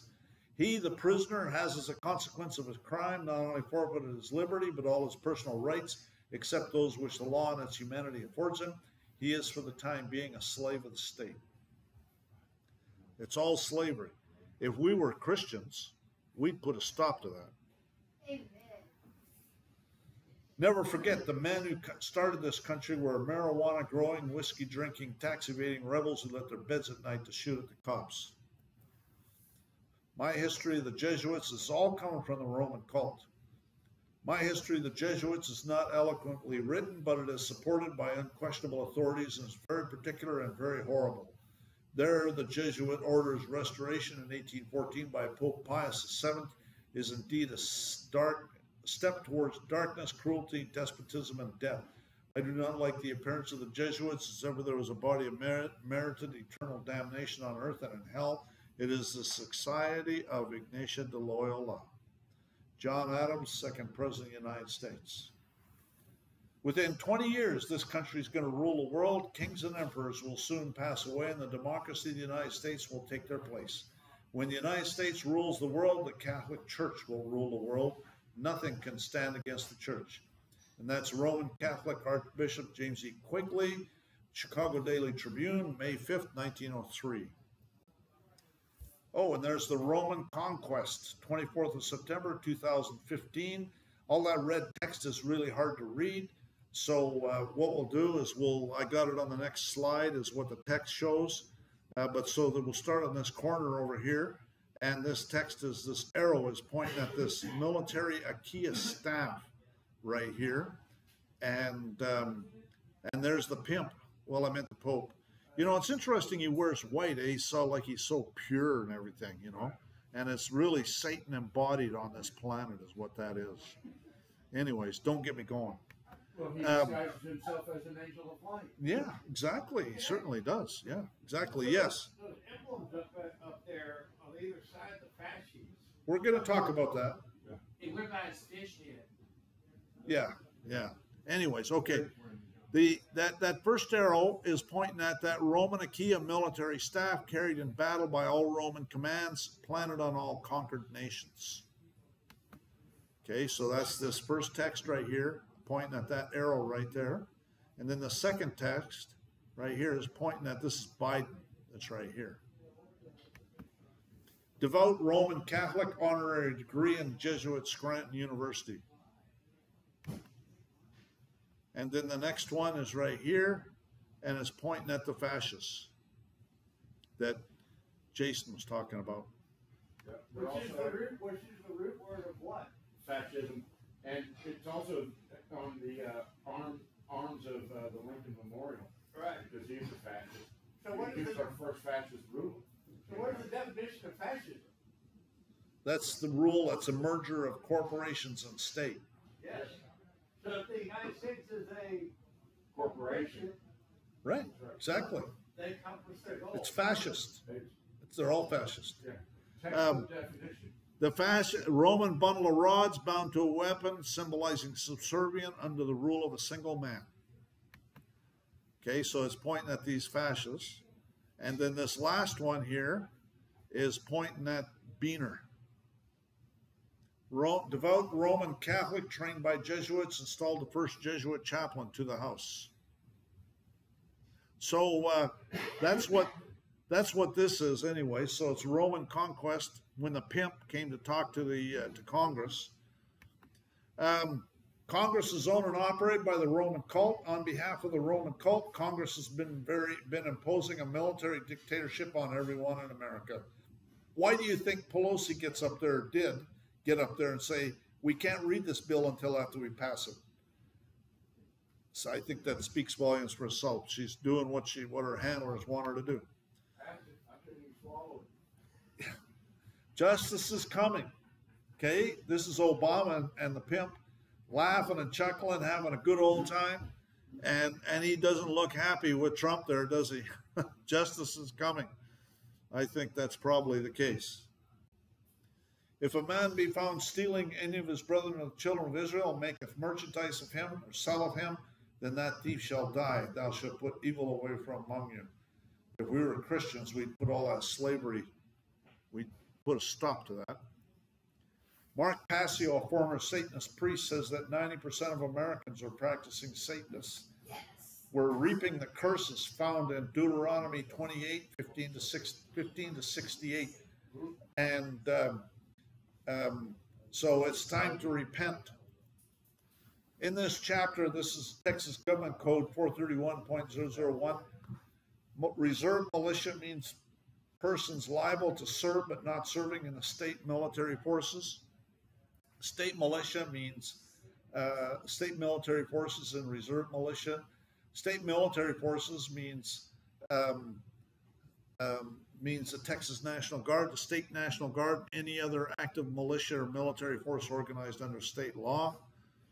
So remember what it said in that book. It's the militia of Texas, right? Or the Texas militia. It's a Texas militia. And it's not called anything else, okay? So that's right. So it's not state militia. It's Texas militia. Yeah, it's not called that. Okay, Glenn, what are we gonna do it? The militia, let me finish. The militia cannot be called up by anyone to suppress insurrections or repel invasions if they're not organized and ready to be called up.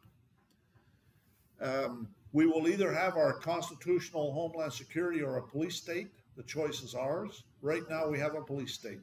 Currently, a bigger percentage of the Texas population is incarcerated than the worst dictatorship in the Soviet Union and communist China.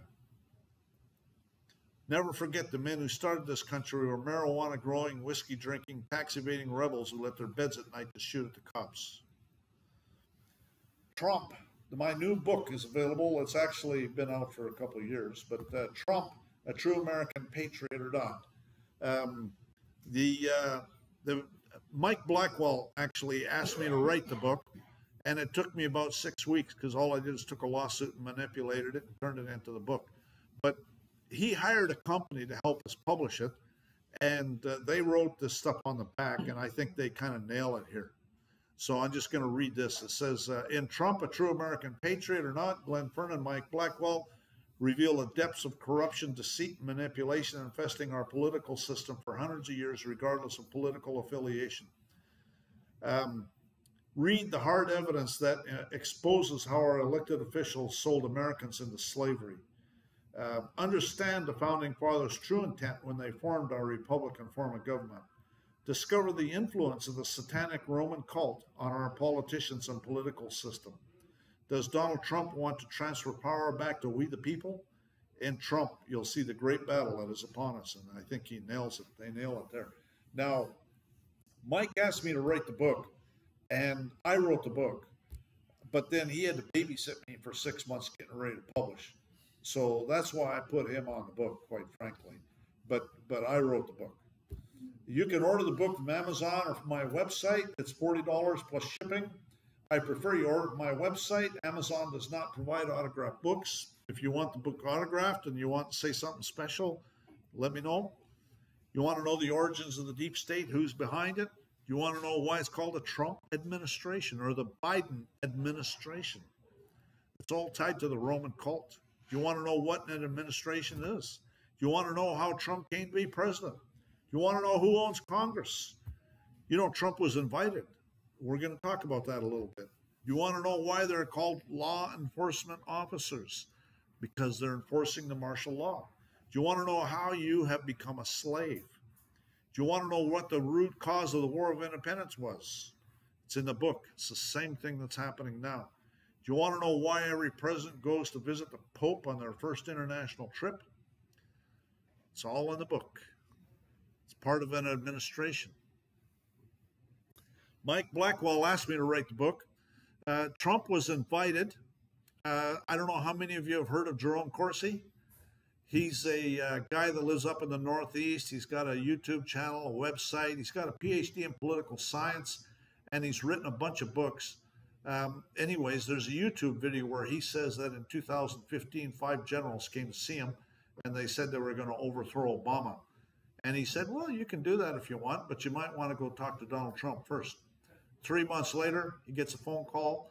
They decided not to overthrow Obama because Donald Trump had agreed for president. So anyways, this book is 95% provable facts because I took a lawsuit and manipulated it. So I use law dictionary definitions, international treaties, court cases, all sorts of stuff to prove everything I say. But some of it's opinion. And my opinion is that all of these billionaires get approached by the New World Order crowd and you get told that you're going to go along with our program or you're going to turn up dead. And I think Donald Trump was notified. I think that Howard Hughes, also, you remember how Howard Hughes was hiding out? At the time I wrote this book, I thought that maybe it's just because he'd been approached. But David Wilcox says that after World War II, Howard Hughes got blackballed and he couldn't get any defense contracts with the military-industrial complex. And so he got some women to go and sleep with the military-industrial complex types and find out from Pillow Talk why he wasn't getting any contracts. And that's when he found out that they're planning on doing what they're doing right now. And they want to kill off 90% of us and all that stuff. Anyways, so he had published a set of manuals and procedures, and Kennedy was implementing that stuff. Remember, Kennedy circulated $6 billion worth of U.S. Treasury notes. That's like telling the banksters you're done. The silverbacks, baby. No, they were just Treasury notes. They were just Treasury notes. But so that was like telling that matter of fact, I've got some $5 bills that are just Treasury notes. Silverbacks. No, they weren't silverbacks. Isn't that not what they're called? No. There was some silver certificates before that. Before that, in the 50s, I think it was Eisenhower that did that. But anyways, so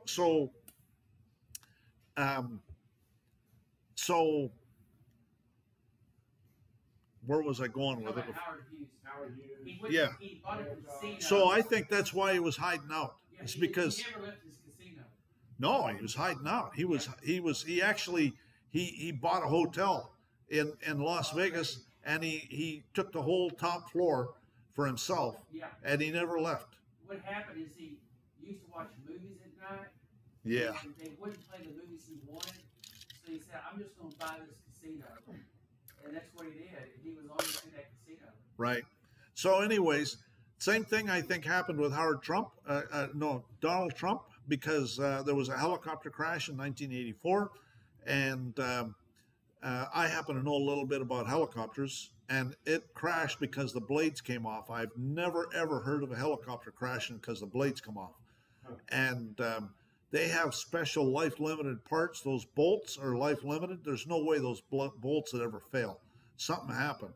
And so anyways, I think it was, he had 3 executives on there, and he was supposed to be on there himself, and he canceled out at the last minute. And he lost 3 executives. In reality, they're not after me. They're after you. I'm just in the way. And so Trump, and I'm giving you your country back from the criminal psychopaths who stole it from you, and half of you don't even know it yet. And I think he's right. So some current events. And some of you listened to that 107 video we listened to last week. This is going to talk a little bit about that. About 18 months before Trump's first indictment, I got an email, and it said he would be indicted, but don't worry, it's all part of the show. And then just before his first indictment, he actually came out and said, I am your retribution. If you've been wronged by the deep state, when I get back into power, I'm going to fix it. And so they're shitting bricks, okay? They know that they're done. And just before the most recent indictment, Trump came out and started to talk about public hangings, okay? So they're going to get put to death, and they know it. So they're doing absolutely, it's basically do or die, you know what I mean? And so that's why they're in complete panic, and nothing they're doing is working. It all gets defeated. And Biden doesn't have the 747, by the way. That airplane that when he tripped on the steps going up, that wasn't a 747, that was a 787. I don't know who's got the 747. I don't know if Trump has it, but Biden doesn't have the 747. And the White House has been vacant. He's got a cheap paint job on a 787. Yeah. So they have the White House has been vacant too, and except for security, they've got security people in there, but nobody's mowing the grass. There's people that have done YouTube videos and going to the White House, and the grass is all overgrown. Nobody's mowing the grass. And so what happened? What I heard happened is that I don't know if you remember on the election night when what's her name, Sidney Powell, went home and was supposed to prepare the Insurrection Act for Trump to sign it, and then she came back the next day, and Mark Meadows had revoked her pass, and people called Mark Meadows a traitor and all this stuff, and but what I've found out, or what I've heard, I don't know how true it is, but there's good reason to think that it's true. Anyways, what I've heard is that Trump was planning on signing the Insurrection Act, and overnight he held meetings all the time in the middle of the night. And it was actually 107 that talked about this. He said that Trump used to hold meetings all the time in the middle of the night. And he said some generals came to see him, and they told him that he could sign the Insurrection Act. It was within his authority, but that when Lincoln signed the Insurrection Act, within 6 months, there was a civil war. And he said that, and they believed the same thing would happen again. And they said that they had gamed out all sorts of civil war scenarios, and the Republic does not survive. And so Trump decided not to sign the Insurrection Act, and he had to wake the people up to what's going on. And so, I mean, he's certainly been doing that. You know, I am your retribution, you know, and talk about public hangings. He's making those people they're just in sheer panic mode. And so he's been doing that. This is what he came out with before that first indictment. For those of you who have been wronged and betrayed, I am your retribution. So he's jerking their chain. He's doing it on purpose. And so, anyways, never forget the men who started this country were marijuana growing, whiskey drinking, tax evading rebels who left their beds at night to shoot at the cops. So we have a renegade government with a stolen election imposing a tyranny. We have millions of military-age people, mostly men, invading our country. The state militia started the War of Independence. Many of the governors at the time were supporting the crown. We, the people, said no to the tyranny of the British crown. We, the people, are going to have to step up because the same things that precipitated the War of Independence are happening today again. We're all born for a time such as this. This is the causes and necessities for taking up arms, 1775.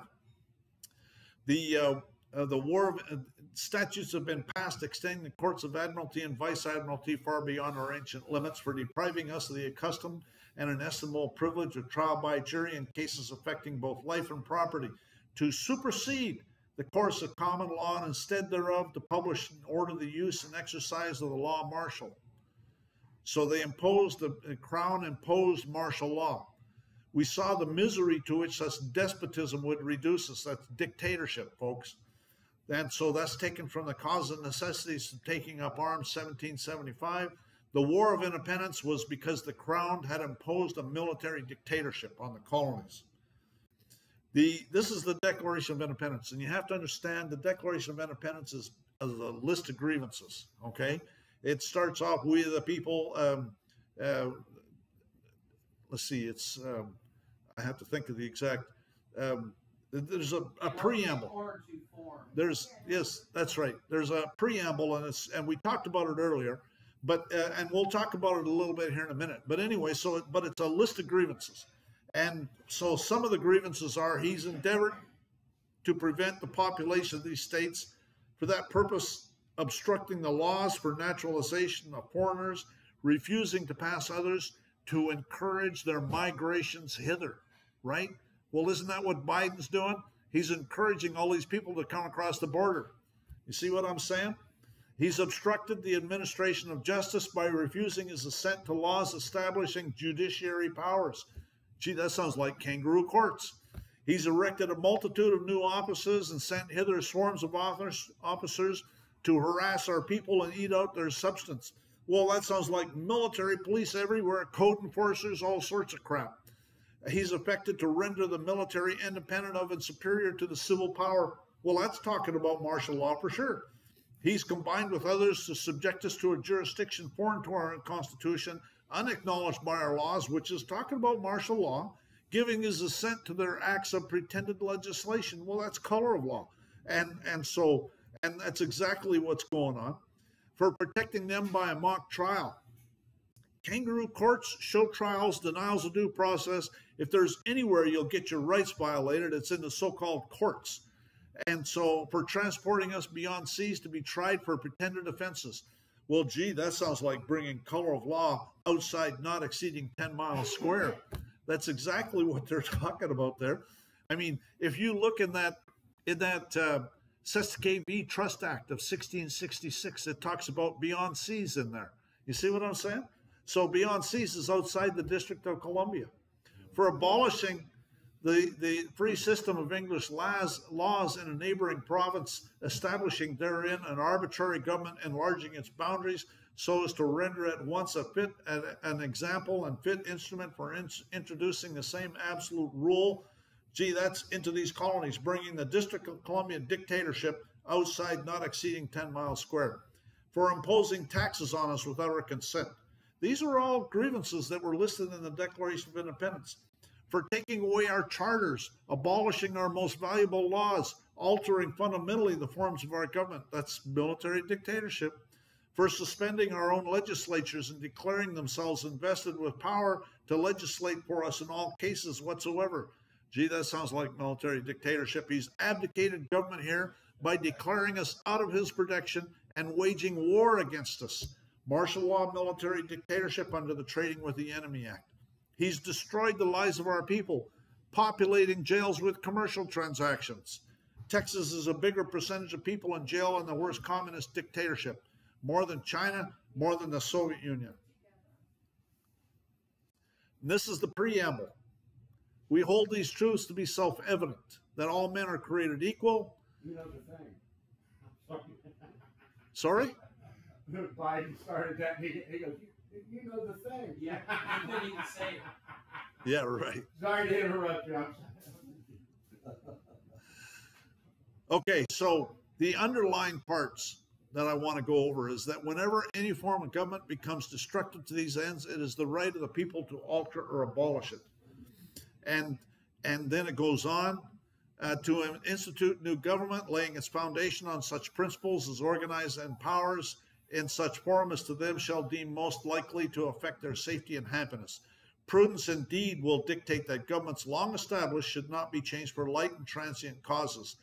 And accordingly, all experience have shown that mankind are more disposed to suffer while evils are sufferable than to right themselves by abolishing the forms to which they are accustomed.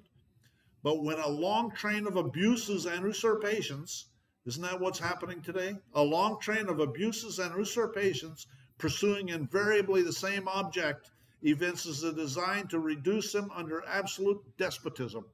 That's dictatorship. It is their right, it is their duty to throw off such government and to provide new safeguards for their security. Now, I'm not saying we have to throw off our government because it's our government. There's nothing our domestic enemies would love more than for us to take up arms against our government. The law is on our side. Our Constitution was inspired by God. We need to peacefully and lawfully form our militias and let our government officials know we're there to support them in their lawful duty, okay? And I am positive that many of our public servants would love for us to step up and give them a reason to honor their oaths. I am positive. There's lots of good ones out there.